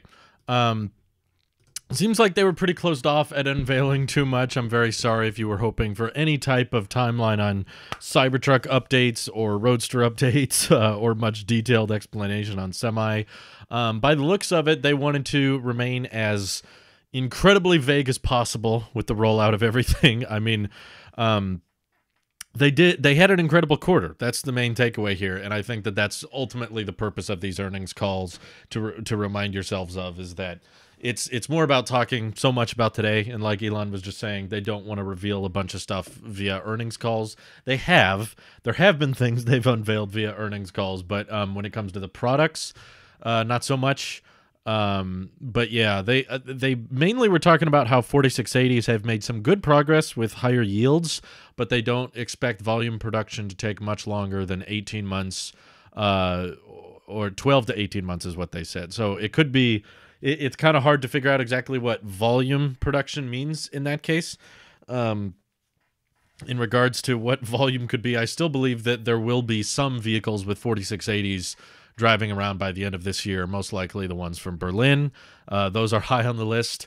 And if we're lucky, there's a good chance, 4680s could be on Model Ys coming out of Texas by the end of this year. Texas is making amazing progress. It's just all that progress is going straight towards Model Y production, not Cybertruck production. So I feel like the only chance of 4680s coming out in vehicles this year, it's most likely going to be Model Ys, either in Europe or Texas. And I'm very confused and concerned on how Tesla's going to have 4680. This is a question I wish someone would have asked. I have a big list of questions I would love to ask, but there's so many people trying to ask, and I'm, just a guy in sweatpants, so they probably aren't going to prioritize me. But the question I wish we could have gotten answered was something like, if 4680 Model Ys are coming out of Texas, and you're also mass producing Model Ys out of Fremont, how are these vehicles that are using drastically different battery technologies and manufacturing techniques going to coexist with each other? Are you going to have, obviously there's going to be a time when some Model Ys are coming from Texas and some Model Ys are coming from Fremont. How do you diversify those two? How do you separate them so not everybody wants the Texas-made Model Y and no one wants the Fremont-made Model Y? How can those two very different manufacturing lines coexist with each other? That's something I feel like it's not too big of a question to, some of these questions are crazy because they assume that Elon's going to unveil some crazy product during the earnings call, like, where is the van? What is the van going to be called? What's the van design? And what's the range going to be? And how much, they're not going to do some big crazy unveiling like that. Oh, sorry, I lowered the bit rate during the call because I didn't want there to be as many frame drops. I'm just going to raise it a bit so I look slightly more crispy. Plaid Plus is what matters. Not really. I mean, Plaid Plus is cool, but it doesn't, in regards to accelerating the transition of sustainable energy, Plaid Plus is not super high on the priority list. I think there's a reason they put estimated deliveries to mid-2022 on the Plaid Plus. S and X would really show people that Tesla is still on top and no one is even near them. I feel like if people aren't convinced of that now, they're not ever going to be. Vehicle deliveries and vehicle production in the rate of the factory construction, I think, is what proves that more than anything. If people still can't see that and they need a fancy car to prove them that Tesla's on top, I don't think we need to win those people over. That's okay. Range matters, but if it's range on a $150,000 vehicle, no one's going to care. That's not going to change much. Having a great range on a vehicle no one can afford isn't going to change anything.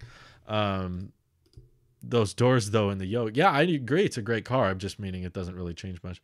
I might be on the market early 2022, so I hope 4680s are coming from Berlin by then. I think... I don't know if they'll have batteries coming out of Berlin by that time, but they will most likely have vehicles coming out by next year for sure. I could still see it being late Q3, Q4 at this point. Plaid Plus is the frosting on the cake. Roadster is the sprinkles. Yes. I like the diversification of the desserts. But all car makers need an unbeatable flagship. Kind of, but it becomes more of a flexing thing. It's like, yeah, you might win over some of the media and you might get some branding applause, but that doesn't really change. I'm glad that Tesla has a very clear mission of accelerating sustainable energy, which involves making more affordable, practical vehicles, and understanding that range is not everything. it's an adequate balance of range and affordability. You know, like I bet Tesla right now, even without 4680s, they could probably make a 600-mile range version of the Model S, but it will cost, you know, $200,000-$300,000. Okay, the range is great. All right, that's amazing. There's insanely good range, but if no one can afford it, it doesn't really make a difference. So that's a slip and a half. I don't know why I was going to say creepy, but crispy. That's the word I was looking for. Autonomous sweatpants. Let's see. Said that Plaid is delayed even more. Yeah, I mean, we should be getting first deliveries within the month. Although this is on Elon time. The Model S refresh is kind of turning into the full self-driving software. It's like it keeps getting pushed back and pushed back. So based on the earnings call, it sounds like Model S production ended up being a tad more complicated than they thought.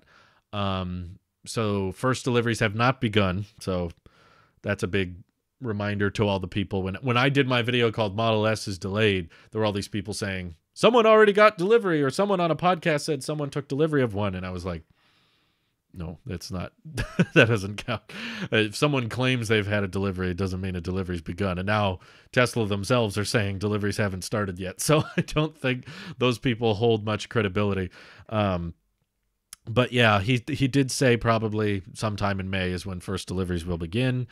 They've been piling up in the Fremont factory. Of course, we've been seeing them. Me and Model Y Mike actually saw a refreshed Model S at a supercharger at the Fremont factory. So we got to see it pretty close. The guy inside the car didn't really want to talk, and he wasn't very welcoming at the idea of us checking it out. But either way, we know they exist. We know they're driving around and they're testing them and they're prototyping them. But getting to the point of official deliveries is hopefully just a few weeks away. The earnings report said very soon. We're very close to the first deliveries, but I'm guessing that means Model X deliveries are also probably not going to be until the third quarter. So don't get too pumped for Model X being right around the corner. Model 2 would sell incredibly well here in Germany. That's the biggest section of the market here. Oh yeah, I bet pretty much any market the Model 2 is in, any type of electric vehicle that's made by Tesla, so you know it's going to have autonomous driving features and cool software and futuristic interior. You know, that's already, as we've proven, most of the time demand goes down in quarter one compared to quarter four. But that was the amazing thing about this earnings call, is they said that demand actually increased in quarter one, and the Model 3 has become the top-selling premium sedan in the world, electric or not electric. So they have an insane amount of demand just for being who they are, which is, you know, Tesla and being modern and minimalistic with their interior. So if you just suddenly made something that you could still brand as a Tesla and still have that minimalistic interior and that futuristic design, and it's still got a range over 200 miles, but it's more affordable and it starts purchase price below $30,000. Yeah, that thing's going to sell like crazy. I don't care what market it's in, whether it be Germany, Shanghai, America. I can't imagine a market where that wouldn't sell well. I guess a market maybe where not that many people buy cars, but you know, that's probably not where the Model 2 is heading. But I don't think that's why we need Plaid Plus. Won't just be Germany. Yeah. If the 4680 cells are still 18 months out, based on what I heard from Elon, what do you think the Texas Model Y will have 4680s? He said volume production. He didn't say the batteries themselves are 18 months away. He said, for one, he said 12 to 18 months away from volume. We're just not entirely sure what he means by volume. In other words, like, obviously most 4680s will be delivered in volume in the future. That makes sense. You're not going to have the bulk of your volume now in less volume later. That doesn't make sense. But yeah, I still think all the Model Ys coming out of Berlin are probably going to be 4680s. Same with Texas. It's just not going to be in super high volume at first. Low volume 4680s. Let's see. If Mercedes EQS is clearly the best EV ever made, people won't see Tesla on the forefront of car makers, even if Model 3 and Y beat every car in their price range. I don't think a lot of people see it that way, Aaron. I know a lot of people that saw the Mercedes EQS and just completely despised that design. And were not as into the interior as much as maybe a Tesla, but it's I think you're oversimplifying the market a little bit too much. I I don't think we need to prioritize the six-figure vehicles. I think prioritizing battery production and affordable vehicles is probably where the bulk of the money is. Tesla needs to focus on accelerating sustainable energy, not flexing who has the best range or who has the most premium interior. I don't think that's the big priority. If EQS can make a great car that a lot of people like, but they can't mass produce them as much as Tesla can, it really doesn't matter. It doesn't accelerate much if you can't mass produce it. Did they discuss any specific successes in producing and testing 4680s? Not too specific, but they did say that the yields have been improving a lot. And right now they're not confident enough in 4680s to start putting them in cars, but they did say they're getting close. So how close we are is up for debate, but they did say that, yeah, they're getting close to being ready to start shipping them in cars. But volume production still 12 to 18 months away. So most of that happening next year. My reserved Cybertruck won't pass literally through some of our streets here. Still want it, though. I want a car. I can't fit anywhere. Rivian is going to have a sizable jump on Tesla if Cybertruck does not enter the market soon. I agree. Yeah, that's kind of what I brought up in my whole Rivian R1T video, is that they will be on the market for quite some time. But Rivian is still battery constrained and production constrained. The CEO, RJ, mentioned that himself, that they still plan on being severely backordered with suppliers and reservations for the next 3 years, basically. And they also have a huge order to fill with Amazon, so all the spare batteries Rivian is going to get are probably going to go towards delivery vans for Amazon, and that could very easily bottleneck R1T and R1S production because that's just a handful of people putting down reservations. And by handful, I mean about 30, 40,000 people have put down reservations, whereas Amazon has put down a giant reservation for 100,000 delivery trucks. So they're going to be battery constrained too. But yeah, the Rivian is definitely going to be on the market for, I think, quite some time before the Cybertruck. Hearing what they said about the 4680s today does make me wonder if the Cybertruck might be very late. Not only will it not be early, it might be it might be significantly late. it might be like second half of 2022 based on how they're describing when volume production of 4680s is going to be.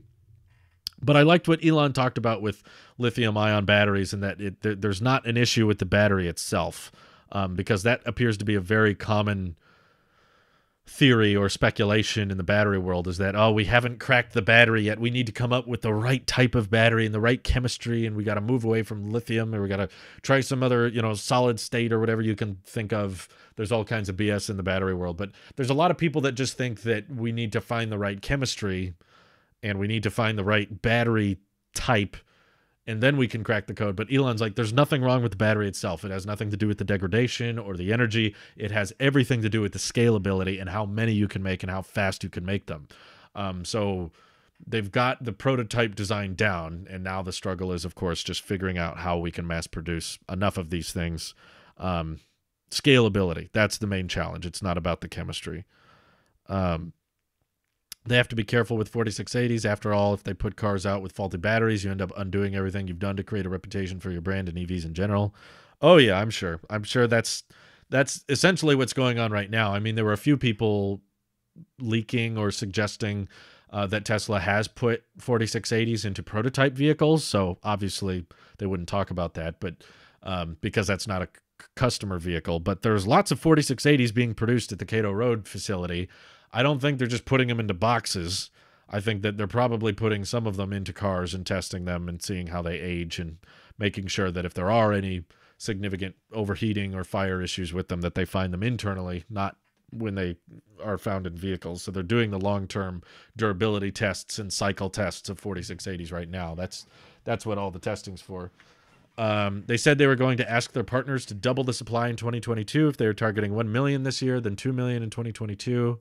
Plus all 4680 battery. I don't think they're targeting 2 million in 2022. They could be internally, but the general trend that they even mentioned in the shareholder deck is that they want to increase their production rate by around 50%. Uh-oh, Starlink got lagged for a second, sorry. Come on, Starlink, you can find it. You can find it. All right, there. That's good. I don't recall anybody saying 2 million in 2022. Tesla's general trend has been increased production rate by 50% per year. So that would mean 750,000 this year, and then maybe 1.5 million in 2022. 2 million would be amazing, but I don't know if they can reach that quickly. It's going to come down to 4680 mass production. I still think there's a chance they could hit 1 million this year, just based on how efficient Shanghai is getting and the ramping of production in Fremont. So I'm not saying it's, impossible. I'm not saying it's likely they'll hit 1 million this year. I'm just saying it's possible. You're right about the Cybertruck. Don't know why they are delaying it despite the gigantic order backlog. I'm guessing it has more to do with the Model Y being tested and proven by the sake of they know how to mass produce the Model Y. It's a vehicle they know there's plenty of demand for, and they know how to service it, and they know how to build it profitably. They know how to scale production of the Model Y. They've done it in Fremont, and they've done it in Shanghai and seen tremendously successful results. The plan, Andy, has never been to double the production rate per year. That would be cool, but that would be increasing production rate by 100% per year. They're aiming for 50. At least that's what the shareholder deck is saying. They want to do 50% increase per year, not 100%. That would be doubling. I hope they get to 100, but I don't know how realistic that is. Got to set expectations somewhat realistic. So that I would assume 1 million will be close this year, as in we'll probably end up being around 850 to 900,000 this year. Chance of hitting 1 million, depending on how Berlin and Texas go, and then definitely well over 1 million in 2022 for sure. Does have a bunch of miscellaneous cars around Fremont sitting about suspiciously. Yeah. Elon said they think Model Y will be the best-selling car in 2022, so they will likely aim for around 1 million Model Y production out of Berlin in Texas. Yeah, I mean, they'll both probably be pumping out Model Ys in January of 2022 and then only get higher and higher production rates by the end. So I don't think it's a crazy assumption to assume Model Y becoming one of the best-selling vehicles of all time in 2022. Sandbagging? I want Tesla to be sandbagging so bad, but they've not been sandbagging most recently. 1 million this year would be doubling, yes, but that's not the internal goal. The internal goal hasn't been doubling each year. It was just that last year because of COVID and the factory shutdowns, they didn't quite hit what they thought they were going to hit. Almost did, real close, basically did. 500,000 was essentially reached. But I don't think it's realistic to assume they're going to double each year, because that would imply you're hitting 4 million by 2023, 8 million by 2024, 16 million by 2025, and then 32 million by 20. Yeah, it's not super sustainable to assume that they're going for a doubling each year. What do you think about the PR issues in China? I don't think it makes a huge impact, because from one, I heard that the person that was not protesting, there was someone that was claiming that they had Tesla brake issues, and then Tesla debunked those brake issues, and then there were people found out that person who was complaining about the brake issues had some ties to NIO or something. But ultimately, how the media reflects Tesla, I don't think is fundamentally a huge problem, because ultimately Tesla has more demand than they know what to do with. So even if there is bad PR and if there's bad press going around about them, let the content creators like me, let the influencers go after them, complain about them. Tesla doesn't need to spend money or time worrying about them. They need to worry about producing these vehicles and getting their products out in the market. I think that's where their focus should go, because if you're trying to dissuade the media or push the media in a certain way, it's probably because you're worried about demand. And based on all of these price increases, whether it be solar panels or Powerwalls or Model 3 or Model Y prices going up, that's another tidbit from today. They said earnings call that Model S and X are actually cheaper to produce than the old Model S and X. I don't exactly know how that's possible, especially with the Plaid powertrain. That sounds like a tremendous amount of retooling and redesign, and I don't, they got the new display in the back and they've got updated interiors and stuff. So I don't know exactly how they're producing those cheaper, but they're both like significantly more expensive than they used to be. So the margins on the Model S and X are going to be very, very healthy. The reason a company increases prices like that is either because supply chains are impacted, which could be partially the reason, or because they have more demand than they know what to do with.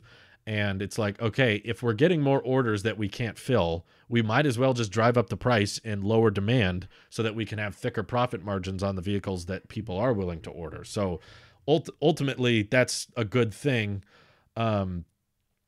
You can get people. Tesla has a very solid fan base, and they have a very large growing fan base of people as they're delivering so many vehicles now. There's going to be huge waves of people that are Tesla fans that didn't know much about them before. So I don't think Tesla needs to worry much about bad media or bad PR, because ultimately I think the truth does come out, and I think that influencers and content creators will do their best to defend Tesla. That's what we do. And the results speak for themselves. Poor marketing or poor journalism is never going to last in the age of the internet, where people can fact check and figure out who's lying and who's.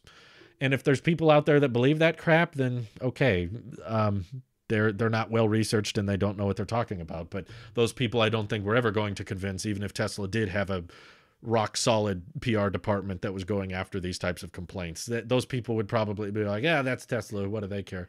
So I don't think it's that crazy for them to not have a PR division or not spend anything on marketing. I don't think it's crazy for them to just be like, it doesn't matter. We don't care. Some more communication would be fine. I agree. If there's reasons for delays, or if there's reasons of redesign or things that customers want to know more about, for sure, be more communication driven, but all that stuff can be done just with your customer service department or with social media. If there's something you want to clear up about Model S production or delays, you can tweet it. You could tweet it out. Or do it like they did today and just save it for an earnings call. That's fine, but not having a PR division's fine. I don't think I don't know how you could say Tesla's sandbagging when they're so late on so many things. I want Tesla to sandbag. I do. I would love if this stuff was ahead of schedule, but Elon was telling us Model S deliveries would be in February, and the website said March, and here we're at the end of April. It still hasn't happened. He said the FSD beta button would be out in February or March, and that still hasn't rolled out. And now he's saying May is aspirational for the beta button. And, we got at Autonomy Day, we were hearing that robo-taxis would be ready by the end of 2020. So I'm still a huge Tesla fan, and I believe they're doing their best, and they don't know what they don't know. I just think that these timelines, you got to be very, very reasonable with them. And you have to understand that I don't think that Model Y being ahead of schedule or Model 3 in China being ahead of schedule is necessarily the rule. I think that was more of an exception to the timelines, and the Elon time is still very, very real, considering they've already delayed the Plaid Plus, and it was already further away than we thought it was going to be. We thought Plaid Model S and X production initially was going to be end of 2020. That's what Elon said in a tweet once, and here we are, it's still not out, and Plaid Plus, they said, was going to be end of 2021. Now they're saying it's 2022. So they do sandbag some things, but I do still think there's a lot of stuff that they ends up being much more complicated than they thought and ends up taking longer than they anticipate. But they will still achieve those things. The products they unveil and the things they say they're going to do, they will do. It's just the timeline that they're never very good at. Germany's not going to go to 500,000 right away. It's going to take a long time for Germany to ramp up production. It's no secret that S and X were amazing cards, but were also built using less than ideal engineering in some places. No doubt they redid the structural engineering, leading to cheaper manufacturing. I'm sure there's some of that, but how much really are we talking here when we're talking about adopting new displays and putting screens in the back, and now they have ventilated seats, and now they have active noise cancellation, and they add in all this stuff that wasn't there before. I'm very curious how they meant by that. S and X refresh will be delivered Q4 or 2022. I hope not. They're saying this month. He said volume production Q3. Originally, they were saying Model X refresh would be April. Now they're saying Q3 for the Model X. So, you know, I have a hard time saying Tesla's sandbagging when they keep missing a lot of stuff. Model S refresh shares more parts with Model 3. Does it? I mean, they've got different displays. They've got different steering wheels. They've got different seats. They've got different center consoles. They've got different chargers. They've got different trunks, hatchbacks, speaker systems, glass. I don't know. I mean, it's speculation to say like, oh, it shares more parts. But I mean, we still know they use the 18650 cells. So are we talking like, well, the door button is the same. Aha! So much cheaper now. I don't know. Well, they're getting more range than before, so I don't know what you mean by same range. We need the Tesla tequila to be prioritized. Yeah, exactly. So because they didn't drop too much information, I'm not planning on doing a recap video. The biggest takeaways from this event is that the Model S and X ramp was more difficult than they thought. I'm sure it'll be more profitable. I mean, it costs like $10,000 to $30,000 more than it used to.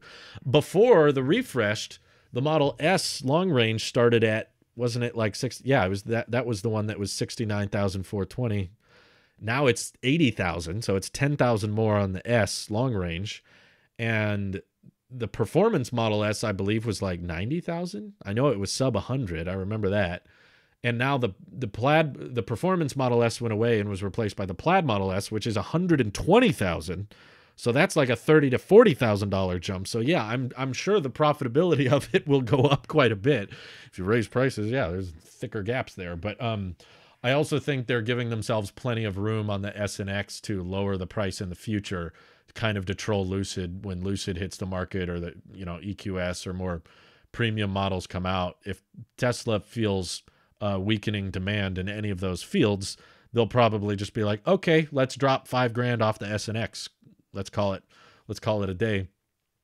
99,000. Okay, well, it's still a $20,000 jump. The price for the Performance S fluctuated quite a bit, and Ludicrous Mode added a bunch. So on a chassis level, I'm about sure they changed a lot and reduced parts, streamlined manufacturing. The S and X were old designs with quite a few inefficiencies. They were, but either way, I'm just questioning how you can add a whole motor and make it for cheaper. I don't know. 20K jump is big. That's obviously going to add a lot to. That's when you're talking about $100,000 car. That's a 20% increase in price. That's pretty massive. Do you think all of the legacy manufacturers will survive the transition to EVs? No, I mean, not all. Some will, some won't. I think it'd be pretty unrealistic to assume all of them will. I mean, some are probably going to be too stubborn in their ways or too hesitant to transition, and then they're going to be left in the dust.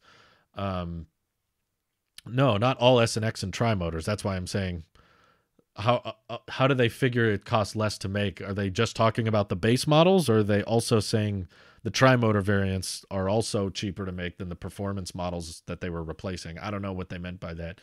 I would have preferred a little elaboration there. Yeah, there are definitely a few brands that I don't think will survive, won't make the transition. I think we would have known if the S and X got mega castings. I think they would have made that pretty obvious, or we would have heard about it. Model Y mega castings were pretty obvious and pretty noticeable. Yeah, I'm not saying 20K is overpriced. It's completely justified. I agree. I'm just saying, of course, if you raise the price, that will make a more profitable machine. Just with less scale. But because this is a refresh, obviously I think that's going to drive a lot of people to upgrade now that haven't upgraded in years, because they're like, oh, finally, now there's I mean, I think it's safe to say this S and X refresh is the biggest one we've ever seen. Can they stop bullying my boy Peter? I want to see Lucid succeed. I think Lucid will. I think that there's a big enough market for Lucid to coexist with Tesla, but Tesla is going to do what Tesla does, which is be competitive.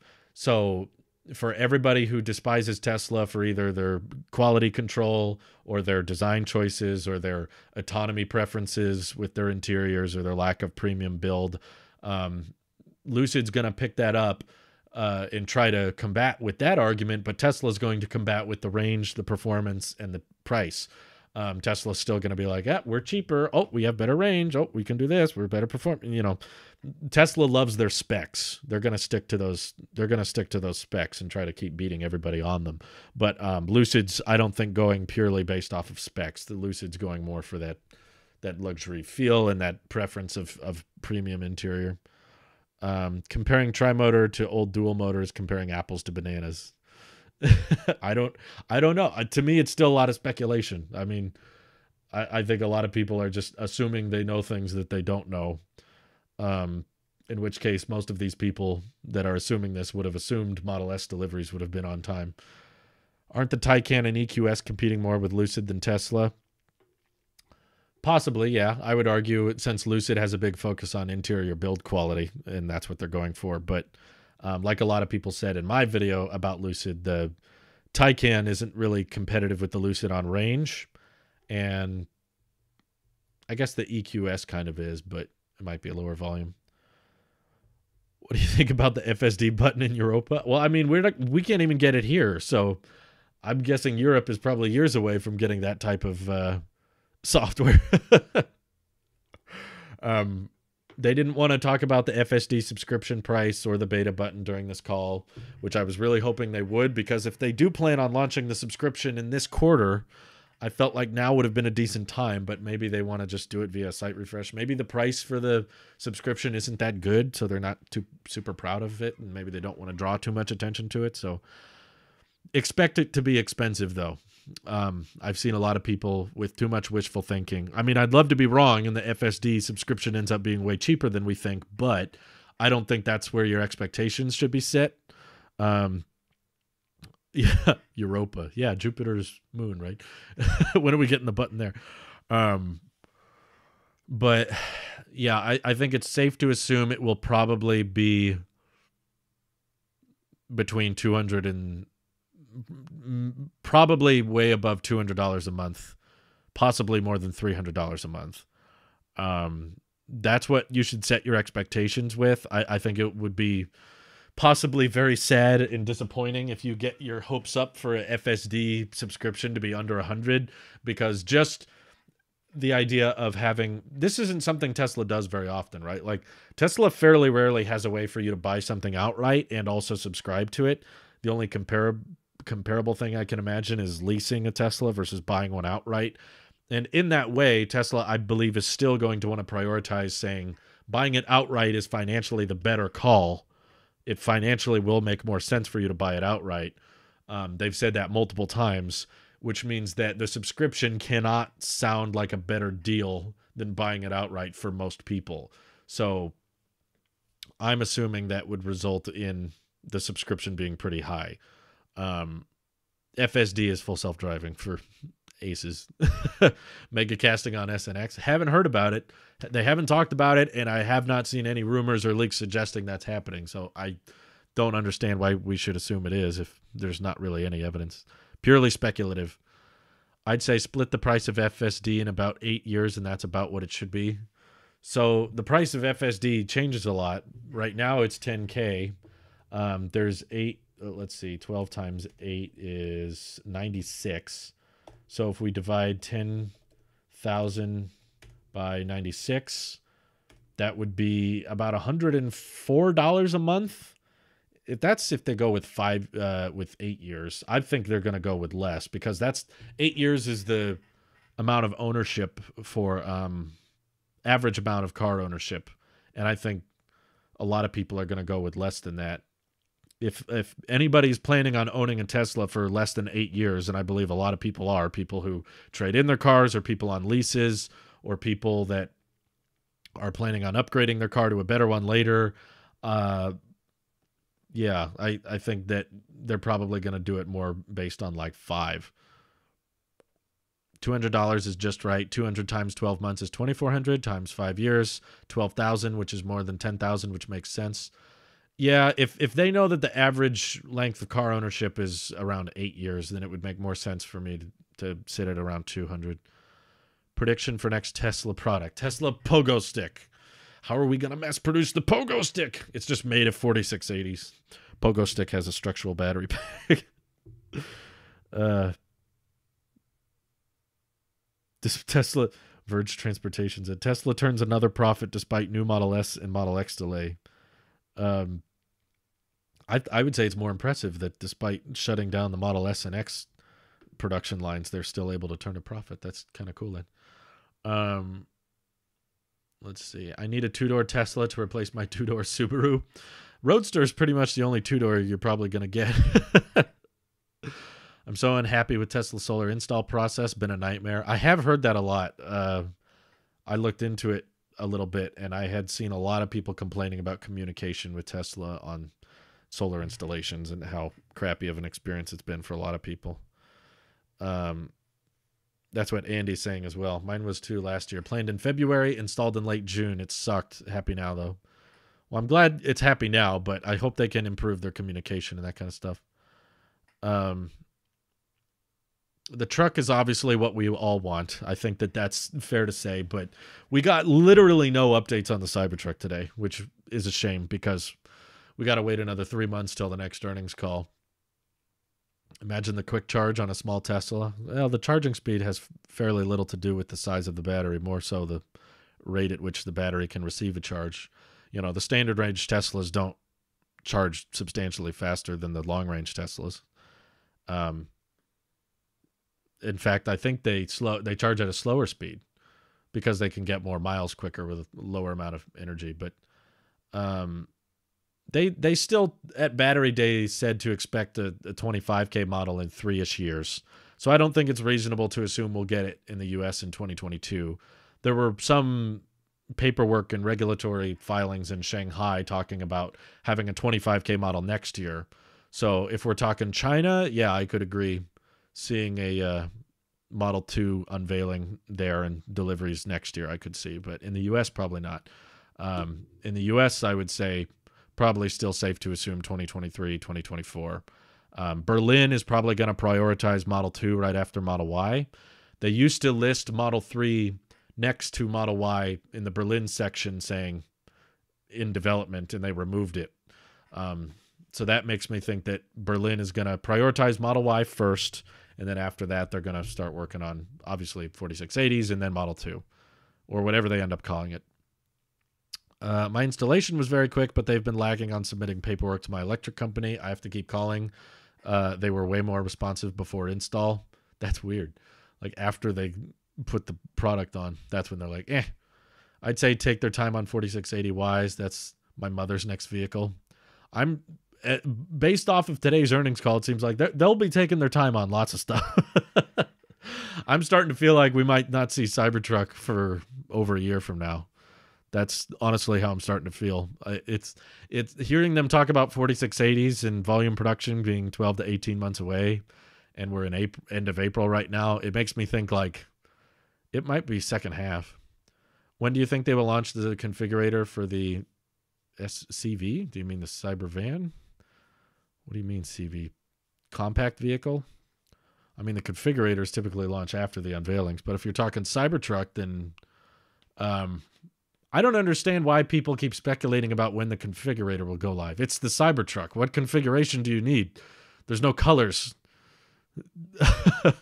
There's probably only going to be one tire option too. I'd be kind of surprised if they decide to have more tire options. I don't get it where the configurators are going to change much. Early 2022 Cybertruck predictions looking poorly aged now. Oh yeah, I'm course correcting as we speak, but to be fair, Mike's current prediction was January. I'm curious if he wants to update that. Mike was saying, let me find it here. It's in my calendar. Mike's predicted Cybertruck delivery was January 15th of 2022. Do you want to update that, Mike? Tesla has taken their time on the Roadster for quite some time now. Oh yeah, and the Semi. They've taken their time. They've got almost more vehicles in the prototype phase than they have vehicles that are actually being mass produced. We've got S, X, 3, and Y, and then we've got Roadster, Cybertruck, Semi, I guess that's it. And then ATV, maybe you want to count that, Cyberquad, or the Model 2, which they've confirmed the existence of. They've said, you know, they haven't given an unveiling date or anything, but they did say at Battery Day they would have a 25K model in about 3 years. But I think that 3 years was probably too generous. Probably going to be more like 4 from Battery Day. My prediction was March, April 2022. I'm not very confident now. Okay, Mike is still holding confident. January for early Cybertruck deliveries. I believed back in early 2020 that Cybertruck deliveries could be on schedule or early, but that was before we knew what Giga Texas was prioritizing. Once we found out that Giga Texas was going to do Model Y first, I don't know if I said that in the videos, but that's what I recall saying in my mind when I was like, if Giga Texas just focuses on Cybertruck first, then deliveries will be in 2021. But if it does Model Y first, then I doubt it. And that obviously ended up being the case. I'd be kind of surprised if they can still get early deliveries in January. When Mike made his prediction, mine was March, like mid-March by the looks of it. But now thinking about the 4680 ramp and how much time it's taking, I'm like, maybe we should sandbag our timelines ourselves, because Tesla ain't a lot of the time. Also the van. Yeah, they've confirmed that the van will happen, but less officially. It was just like a afterthought during a comment in an earnings call. Van is probably end of the list. Cybertruck options: quad, camping, storage bins, seat, dashboard color, 2 tire versions. No, I doubt it. Those are all accessories. That's not a configurator. Those are all things that would show up in the accessories package. Seat dashboard color, maybe. They do that with the 3 and Y, but honestly, knowing it's Tesla with the Cybertruck, I wouldn't be shocked if they decide to not have any color options. Just have one. You know, when they unveiled the Model Y, the configurator went up and they showed all the different color options and trims and stuff. But when they unveiled the Cybertruck, they didn't launch any of that. They revamped the Model Y configurator later, but for the most part, after the unveiling, you could customize the color and stuff. Same with the Model 3. I mean, you don't decide whether or not you want a roof rack at your Model Y during the configuration process, but that's an accessory. That's where I would see storage bins and the camping package, and I don't know. I just have a hard time visualizing any other tire on the Cybertruck. That's why I don't think there will be much of a configurator. I think that the current Cybertruck configurator is pretty spot on to what the actual one will be. Might be slightly different, but the color would be a cheap option overall. Probably, but it all results in more manufacturing complexity. And they've pretty much only shown that one Cybertruck prototype, whereas the Model 3, they had all these different options when it first launched and they first unveiled it. But I'm still convinced they're going to keep the mass production of the Cybertruck as minimal as possible. And I also think there's a good chance of them scrapping the single motor version just due to the price being so low, and also the popularity of it being a lot lower. It's basically going to be, do you want 2 motors or 3 motors? And do you want full self-driving? That's all your configuration. That camping package is going to be one heck of an accessory add-on. Looking at the render, that's a lot of material to ship to service centers. Honestly, that's the type of thing I would not be shocked if Tesla doesn't go forward with it. Same with the trailer. I can tell it doesn't exist based on the render. And the idea of going through the checkout process and asking if you want a big camping thing to come with it, I don't know. That just doesn't seem like Tesla to me. There's all kinds of weird like packages you can get for the Y and 3 that third parties make. But Tesla, I don't know. We'll find out later. Off-road tires versus street tires. Maybe. I could see that, but I'm not going to count on it. I'm not going to assume it's going to happen personally. I think that the different trims will be, how many motors do you want? That's your only options. The truck needs an interior blue light on the roof and play apocalyptic sounds and music for the mood. Yeah, that sounds genius. Let's make that happen. Did you see in the investor deck that Gigafactory Texas is only referred to as the Model Y factory? I did. I brought that up on Twitter, by the way, because Dirty Tesla was saying, like, which vehicles are coming out of Texas? And I was like, well, the labeling of the photos all say Model Y factory. Oh, Elon's going off on Twitter now. What did he respond to? Elon Musk sharing that he thinks Model Y will become the top-selling vehicle of any kind in 2022 or 2023. Seems quite likely, at least based on revenue in 2022 and possibly total units in 2023. Okay, so Elon clarified his statement saying that it might not sell, you know, this is not a for sure thing. This is just a prediction of his. But he's saying that based on revenue, the Model Y could be the top-selling vehicle in 2022 and then total units possibly 2023. And people are all asking about Cybertruck. Every reply I'm looking at on his tweets are just about the Cybertruck.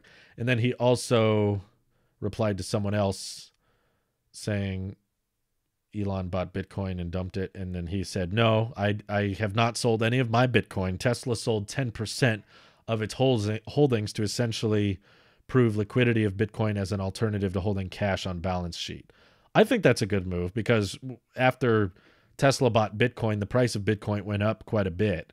So wanting to sell part of it to prove the liquidity, they profited probably quite a bit off of selling that Bitcoin, which is good. So he's going off on Twitter a bit, but yeah, they did sell a little crypto, not all of it, but they're still accepting crypto as a purchase method. Not in a hurry to see Plaid Plus S Roadster in normal people's hands, to be honest. After seeing Rimac C2 Mall, that Taycan Turbo S, like it was a Camry, I don't know that people can handle that kind of speed. Those kind of cars are cool, but yeah, to me, they're not very much game changers. It's really just rich people toys at that point. What's game changing is more affordable vehicles that are practical and have good range and affordability. You know, that's to me what's more of a game changer. Something that's not really on the market already, and I feel like we already have lots of high price, decent range, high performance electric vehicles on the road, and the Plaid Plus is just kind of adding to that noise. At a certain point, we have to stop caring about range, in my opinion. You know, like gas cars don't brag about range. The best-selling cars are not the cars with the best range. It's usually about the best mileage. In other words, the best efficiency. You know, there are certain gas cars you can buy today that go well over 700 miles, but that's not a huge selling point anymore. And in my opinion, once the range starts exceeding 400, it starts to not really make that big of an impact. So it becomes more about not how much range can you get and more like how much range can you get for this low a price. That's what's far more interesting to me. And that's what's far more interesting to me about the Cybertruck is getting great range and great practicality, and the design is cool. And none of the other Teslas or EVs on the market really compete with the Cybertruck and utility and that kind of thing.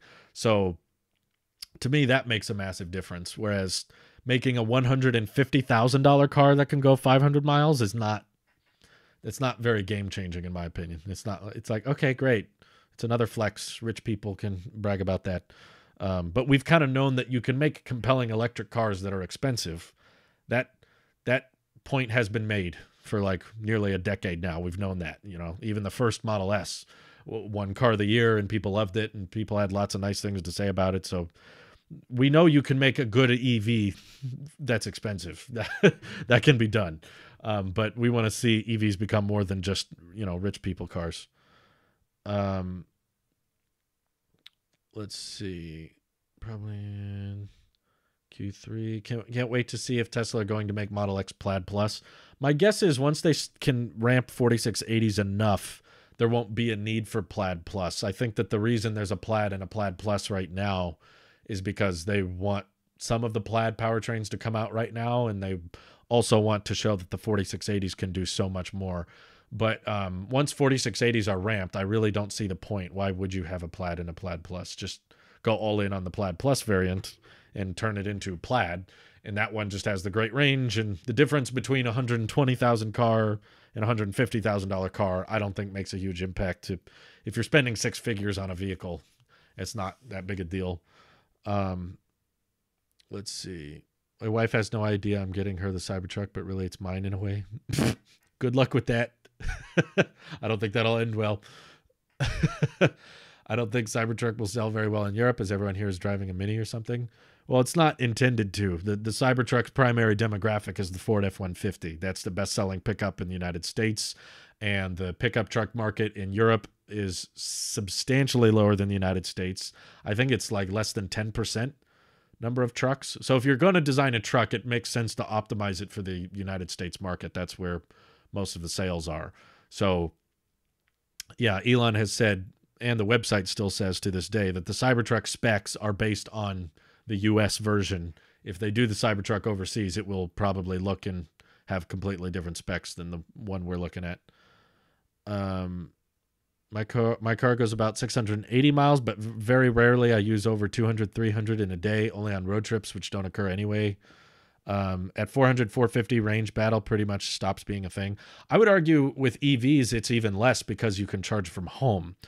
If you can't charge from home, okay, then fine. Yeah, having a range that's close to a gas car is pretty important. But majority of people do have access of some kind to charge from home, and then you're leaving the house at 80 to 90% every day, whereas a gas car can't do that. You know, just the other day, was it just yesterday? I think we were leaving the house, and we left the house, and the car had, you know, an eighth or a ninth of a tank left. So it was almost out of gas. And we hadn't driven anywhere in like 3 or 4 days.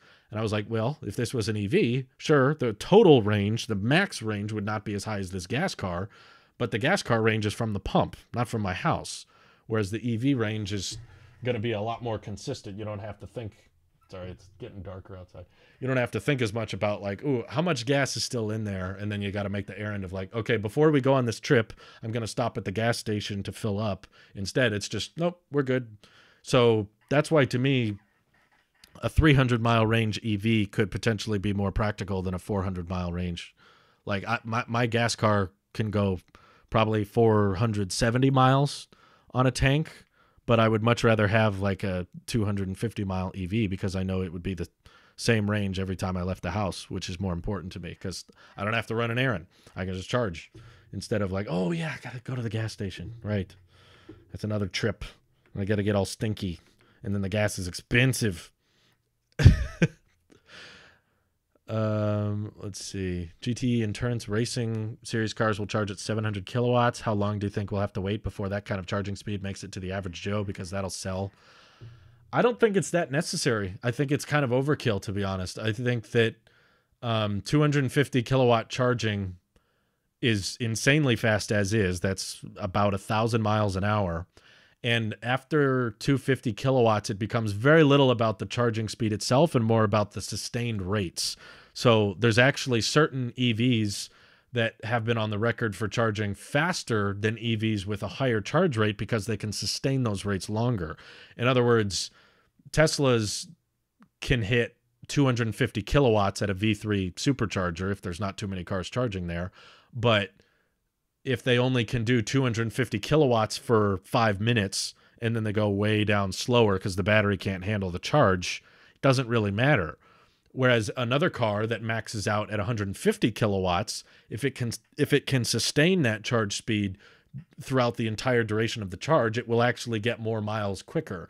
So the top charge speed of the kilowatt rating is not really that big a deal. If you could sustain 250 kilowatts for the entire charge, yeah, you could go to 100% in like 15 minutes, but that's not good for the battery. So it becomes more of a battery chemistry problem.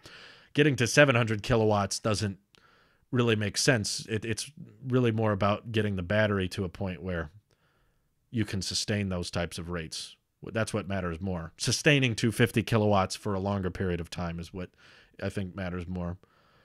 You think the truck will have a massive speaker that will make massive fart sounds? Absolutely. Why not? Come on. This is Tesla. We expect nothing less. Let's see. I mean, a Tesla Semi will charge at megawatts, but that's because the battery is so huge. When you have a battery that large, you can pump a lot of energy into it without really harming it very much. I think that chargers will be at 450 kilowatt charging speed in 10 years. After that, it won't go up anymore. Most chargers will be 350. I don't think it's really about the peak current rate. It has more to do with the sustained rate. If you could sustain 250 kilowatts without slowing down, that's 1,000 miles an hour. Think about that. 1,000 miles an hour means if your range is 400 miles, you'd be done charging in 20 minutes. Or you'd get to 80% in like 15 minutes, which is pretty close to what we have now. So, yeah, I don't think it's I don't think we need to go up much faster than that. It's more about sustainability. Did you hear about the wireless charging mats in parking spaces in Iceland? Well, that's been a thing for a few years. It's not that new. It's just not a very efficient form of charging. But it's a very convenient form, I'll give it that. I just think the robotic arm is more convenient, more versatile. The big charging mats are pretty expensive, and you have to build specific parking spaces, whereas the little snake charger robotic arm you could install almost anywhere. Wouldn't be as complicated to put it under the ground. Tricking batteries to allow a higher sustained charge rate is the golden goose of EV charging. Exactly. I think people are getting a little too obsessed with the 250 kilowatt, 300 kilowatt. That thing doesn't matter if you can't keep it sustained. Weren't there some talks about multiple batteries charging at the same time, similar to what phones are doing? Well, that's all EVs. EVs aren't using single cell batteries. They have tons of batteries inside them. You charge each of them up simultaneously. That's how it works currently. I like Ben's message. He said, I have the truck on order, but because I'm rich, I ordered the Model X Plaid to hold me over. Great functionality and space and fast as food. Can't wait. Love your videos. Thanks, Ben. Let me know if you want to do a video with it. It sounds fun. Faster than gasoline, then we win. I don't think it has to beat the speed of gasoline, to be honest, because gasoline is almost uncomfortably quick. It's so quick that you can't really get back in the car and start waiting. You have to kind of sit next to the car as it's filling up and watch it. Whereas EVs, you can charge from home. So even if they're not as fast as filling up at a gas station, they're more convenient to charge because you don't have to go anywhere. Yeah, I think a lot of people, most of the people I've talked to with EVs don't want to go back to having a gas car. And a lot of studies and statistics have shown that. Like Dirty Tesla, I was just talking to him, Chris, recently for the EV podcast, but it ran into some technical difficulty. So now I'm not sure if you guys will be able to watch that, but it has to be more convenient than gas. Exactly. Thank you. It's not about being faster than gas. It's being more convenient. And he was saying that he was really into Tesla because of the technology and the software and the autonomous driving stuff. And he thought that was really impressive. And he thought the EV part of it would be a bit of an inconvenience. He was like, oh, okay, I got to charge from home and the range is lower. But once he actually got the car, he was like, oh no, this is terrible. He was like, gas is terrible, not EVs are terrible. He was saying, like, I don't want to go back to a gas car. This is far more convenient than having a gas car, despite the range being lower. It's like different kinds of range. Charging via induction is far more difficult, far more expensive than,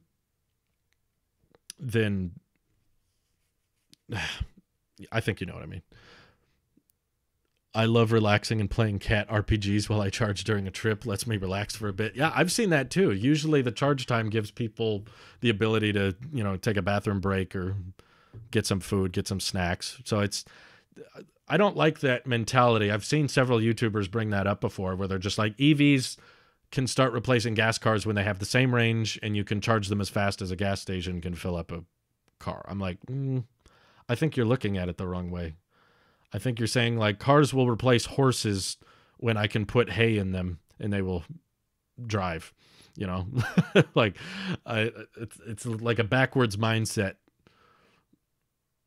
You don't have to be charging to rest. No, but the charging gives you a good excuse to rest. In today's world, you can't get inside the bathroom or buy a snack and be back before the pump is done. So double or triple the rate of gas filling doesn't matter if you go in and get a water or pee. That's true. You think Elon Musk is watching this live stream? I think 100% no. There's literally zero chance. The electric danger noodle is probably a project I would love to help Tesla with, whether it be engineering, cost, yield analysis. I think that would make a big difference. If you could, especially if it was raining. If it was raining and then you drove to a supercharger and just backed into one and then it plugged in and you didn't have to get out of the car, That's like infinitely more convenient than a gas station to me. The charge times suck in COVID because you can't stop and go inside anywhere, but it's better than gas. I mean, nowadays, as long as you got a mask, I think you can go in and get what you need to, from what I've seen. I know several people that have Teslas that have been road tripping since the pandemic. But as someone who has driven my car with a range of 470 miles nonstop until it was out of gas, that was not enjoyable. I don't care what your priority of time or trying to make good travel time on the road trip is. Like, driving that car over 400 miles before stopping, it's just not fun. You just feel miserable, to be honest. Especially when it doesn't drive itself. That doesn't help the situation either. But yeah, I last year drove my car on a real big road, fairly big road trip. And when you've been driving for like 6, 7, 8 hours, you just want to stop and you don't want to get back in again for a little while. So I would very, very, very, very much be okay having a shorter range vehicle that forces me to stop for 20 or 30 minutes at each charge. The only bad thing about charging is the wait when road tripping. Yeah, it's arguably bad, in my opinion. Like, I guess some people have a very urgent way of road tripping where they're just like, we got to go, we got to get going. So every time you stop at a gas station, you have like 5 minutes. Everybody go to the bathroom, get a thing. Oh my God, we got to get going. And it's just this urgency and this rush, in my opinion, that's like, yeah, you'll get where you want to go faster, but you'll be more miserable in the process. I don't really like driving. I don't know if you guys know that about me, but that's one of the reasons I'm a big fan of Teslas, is because they seem to be putting a huge emphasis on getting rid of driving. And I'm kind of like, yeah, that sounds fun. I would love to just get in the car and have it drive, and then I just sit in the chair and it drives me around and I can watch TV or use my phone or sleep. That's kind of the end goal for me. I'm not one of those people that's just like, don't you love just driving around and having fun? There are certain days where, nice windy road and the weather's good and you're just going to go out in some nature space. Yeah, okay, I can get that. But that's not the majority of driving. Majority of driving is traffic and, long stretches of highway, and, that's what a lot of it is. Some people road trip with 2 or more drivers. They do, because it's so frustrating to drive, but other people can't or don't. A lot of people are driving by themselves. So don't you think that people who have to constantly commute long distances will ever be happy with EVs? There are. I don't know why there's this general consensus in the chat that we haven't won that demographic yet. I know several people that have had to commute pretty great distances to work and back, and they buy Teslas and they love it because they can turn on autopilot or navigate on autopilot. They've got the safest vehicle in the world that they're inside, and they can charge from home so they don't have to stop at gas stations, and they save a lot of money because it's far cheaper to charge a car than to fill it up with gas, and they're quiet and they're fun cars to drive. So yeah, like the people who have to commute with long distances, I do think enjoy currently. I know they're in this very live stream. Mike has to commute quite a bit. No, I'm not doing a recap video. There wasn't any really major news announcements, so live stream's good. My way won't even matter to you in any negative way. Your way bugs my kind of road trips. My solution's mo better. Well, there's not always road trips I go on with more than one driver. Sometimes it's just me, or sometimes it's just my wife, and my wife doesn't want to drive, so I'm gonna be doing the driving.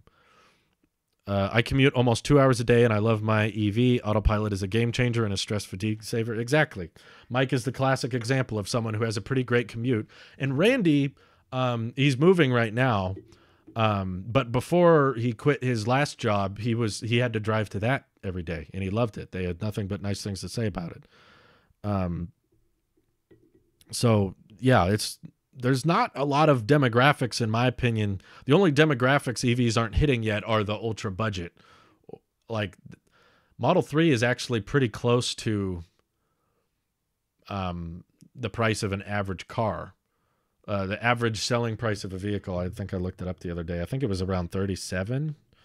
Average price of new car. The other problem is that Teslas don't devalue very much. So if you want to get a used one, they're typically not that much cheaper. Average cost of a new car was $37,851 in 2021. So compared to buying a new car, Model 3 is pretty dang close to what the average price is. So in the average new car price territory, Teslas are pretty close. But plus factor in the tax credits and the gas savings, it's probably a bit lower than that than if you were to buy a brand new car that was $37,000 and you got to get oil changes and pay for gas and all that. ID4 with federal tax credit and incentives is like $32,000, and that's an SUV, which is another reason I'm a big fan of the ID4. I think that's a very great value vehicle. It's not the best vehicle in the world, but in terms of value, it's pretty impressive. So the more interesting development is how we can get EVs into the sub $30,000 and then hopefully sub $20,000 markets, and then the used ones start going, sub 15, sub 10 one day. EVs overall have less parts, so I do think ultimately that it will get to a point where EVs new could actually be cheaper than new gas cars. It won't be tomorrow, it won't be in the next 5 years, but I do think we'll eventually get there. Maybe by 2030 or so, we could get to the point where new, if they're anticipating to have a 25K Tesla by 2024, 2025, then I think it's reasonable to assume we could start seeing 20K Teslas by 2030, or maybe sub 20K, just with the economies of scale and manufacturing getting cheaper and that kind of thing. And that's why I think it makes a lot of sense for governments to be like, we're going to kill off all new gas car sales by 2030, 2035. But yeah, by then, EVs are going to have great range and still very affordable pricing, to the point that a gas car is just going to start to make very little sense. I don't know if Aptera qualifies for the tax incentive, but it's definitely going to be more of a niche vehicle just from a practical standpoint. Two-door vehicles in general do not sell extremely well, nor do three wheels, but I imagine Aptera will eventually be the best-selling vehicle in its class when it comes to three-wheeled vehicles, or maybe two-door EVs. I don't know of that many. I guess you got the smart car. I could see the Aptera outselling the smart car. Why not make the 25K Tesla an electric vehicle without autonomous features? Because the autonomous features aren't the expensive part. The amount of money it costs to put autonomous features in a vehicle are very little. It's like probably under $1,000 to put in the cameras and the FSD computer. It's not. Also, Tesla can make a lot of their money back on the 25K Tesla through autonomous driving revenue. People subscribing to the FSD subscription and autopilot. And like Elon was on some podcast, I forget which one, but he said, we thought that making vehicles without autonomous driving hardware would be about as practical as a horse. And I do think that there's a lot of truth that once you do crack the code on level 5 autonomy, and once we assume, we don't know how far away it is. I still think it could be 9-10 years away. But once we do find a way to make cars drive themselves, the practicality of them or their ability to become robotaxis start to shoot way up. So making sure that all of the cars you produce have the hardware to do that makes sense. Yes, like Karachi Games said, 4680 batteries are what's going to decrease the price of making a Tesla. Taking out the autopilot cameras or the full self-driving computer is not saving them a ton of money. That's probably, in regards to manufacturing parts and cost, I bet it's like $500. I bet like those little cameras they put, they're not high resolution cameras either. That's the thing. They're like, I think they're like 1.2 megapixel cameras that can record at 36 frames a second. Like they're not like iPhone 12 Pro Max level, like heavy duty ultra wide cameras. Like there's 8 cameras that all probably cost like $20, and the FSD computer chip. There's a lot of R&D costs, but once you mass produce them, it's not expensive at all. So yeah, taking out the FSD hardware is not going to save you much money. If they decided to make a Model 3 without any autopilot hardware, I bet they would still charge about what it costs today.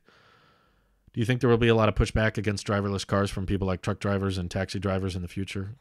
Oh yeah. I don't think their pushback will work, but I could definitely imagine people getting angry about that. Already there's a lot of anger in the dealerships that don't want to sell EVs. That's been a recurring problem for VW and based on my buddy Nick's experience with Ford, it doesn't appear that they're too happy about the electric vehicle revolution, because that's kind of taking out the dealer model, which is what a lot of people do for a living. So when they find out that, oh, we don't need dealers anymore, they're kind of like, I don't like that. Autonomous is one of the main things they're known for. They won't leave that out of a car. Yeah, it doesn't make sense. There's not much financial benefit. It's one of the things that people love about Tesla. So yeah, there's no real point. Let's see. I would love to just have an induction charger spot on my driveway rather than cables that you have to plug in every time. I agree. It's just a matter of, does a robotic charger arm that can line itself in and plug into your charge plug, or a giant magnetic charge coil underneath your parking space, which one costs more? Right now, we're not really sure because no one's mass producing either. My belief is that the robotic arm would be cheaper to manufacture, because there are a few companies prototyping and experimenting with the giant charge mat thing. It's not very cheap though, and it's not very scalable. Yeah, there's people in Detroit vandalizing EVs because they hurt GM. Yeah. If FSD worked 100%, how long until it would be approved to not pay attention? Yeah, that's a good question, actually. Yeah. Who asked that? Alexander? That's a good question. If they could prove that the full self-driving software worked flawlessly and never made any mistakes, how long would it be until the government was okay with people not looking at the road? Charger arm won't happen this decade. Well, you don't know that. I don't know that. I could argue maybe the inductive coil won't happen this. I would say a robotic arm that just has to align with a port and plug in sounds a lot easier to manufacture than giant charge coils that are also those charge coils are a lot less efficient. They don't charge as quickly. Whereas the robotic arm you could install at superchargers, you could install at third-party chargers, you could install at home. Like, it would be very difficult to install that inductive charge mat into someone's garage. It's very likely they would either have to get a giant mat with a bunch of cables, or they would have to dig up the concrete, or you can just plug in this little sidearm, just for the sake of it, volume-wise, taking up a lot less space. My buddy who drives produce for the East Coast doesn't seem them as a threat, as his commutes are 1,000+ miles. That is time sensitive. EV can't touch that yet, but he's down to buy a consumer-friendly EV. Yeah, they're not really. I mean, Tesla Semi hasn't even hit the roads yet, so they've definitely got a while. But I think it'll get there.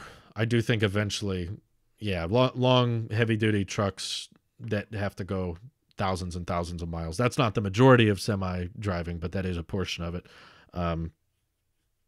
The EVs will eventually get there. It's just a matter of time. I think a lot of people seem to look at the Tesla Semi incorrectly. Like, to me, it's like, think of it as the first of its kind, right? There's not that many all-electric Class 8 trucks out there. Similarly, when the Tesla Roadster came out, that was kind of the first of its kind, like a sporty, practical, high-performance EV. The range was around 200 miles, and that was the first try. And then a few years went by, and they eventually found a way to make EVs with much better range than that are far cheaper and more practical. So we've seen that transition take place, and I think a very similar transition could happen with the Tesla Semi. Right now, okay, it's going to cover, I would say, a pretty wide user base. Pretty much anybody who drives trucking routes around 250 miles will be able to get a Tesla Semi, save a lot of money on gas, save a lot of money on maintenance, and move their vehicles and charge them as they're loading and unloading. And there can be a lot of financial benefits to buying a vehicle like this, the beautiful Tesla Semi. And over time, maybe 5-10 years from now, the battery chemistries will improve, the economies of scale will improve to the point that also powertrain efficiency will improve to the point that you'll be able to get a 1,000-mile range with a payload on the Semi. It's probably not possible now or even in the next 5 years, but eventually I do think it'll get there. It's not going to be in the first generation. Just like the first Tesla the company made was not the Model 3. It wasn't like a 35K Model 3 and then they worked their way up. No, they started with the high price, low range, and then as time gets on, they can lower the price and increase the range. That's pretty much what's happened. Let's see. Yeah, he's in the 5 to 10 percentile of semi-truck drivers that don't have to worry about EVs for a while as their commutes are way too long in distance. Where do I get that toy? Tesla.com. Or ask Model Y Mike.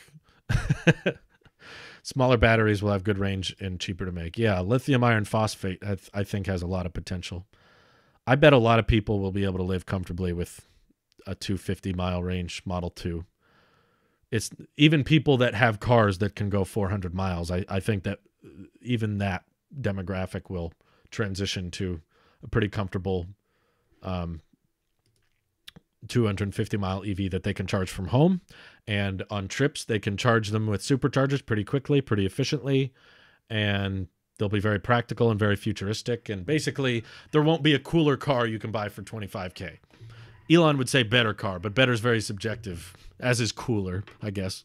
But I'm just saying, like, with a car with futuristic software and all that stuff, like, there will be a very hard time being any kind of competition to a $25K Tesla.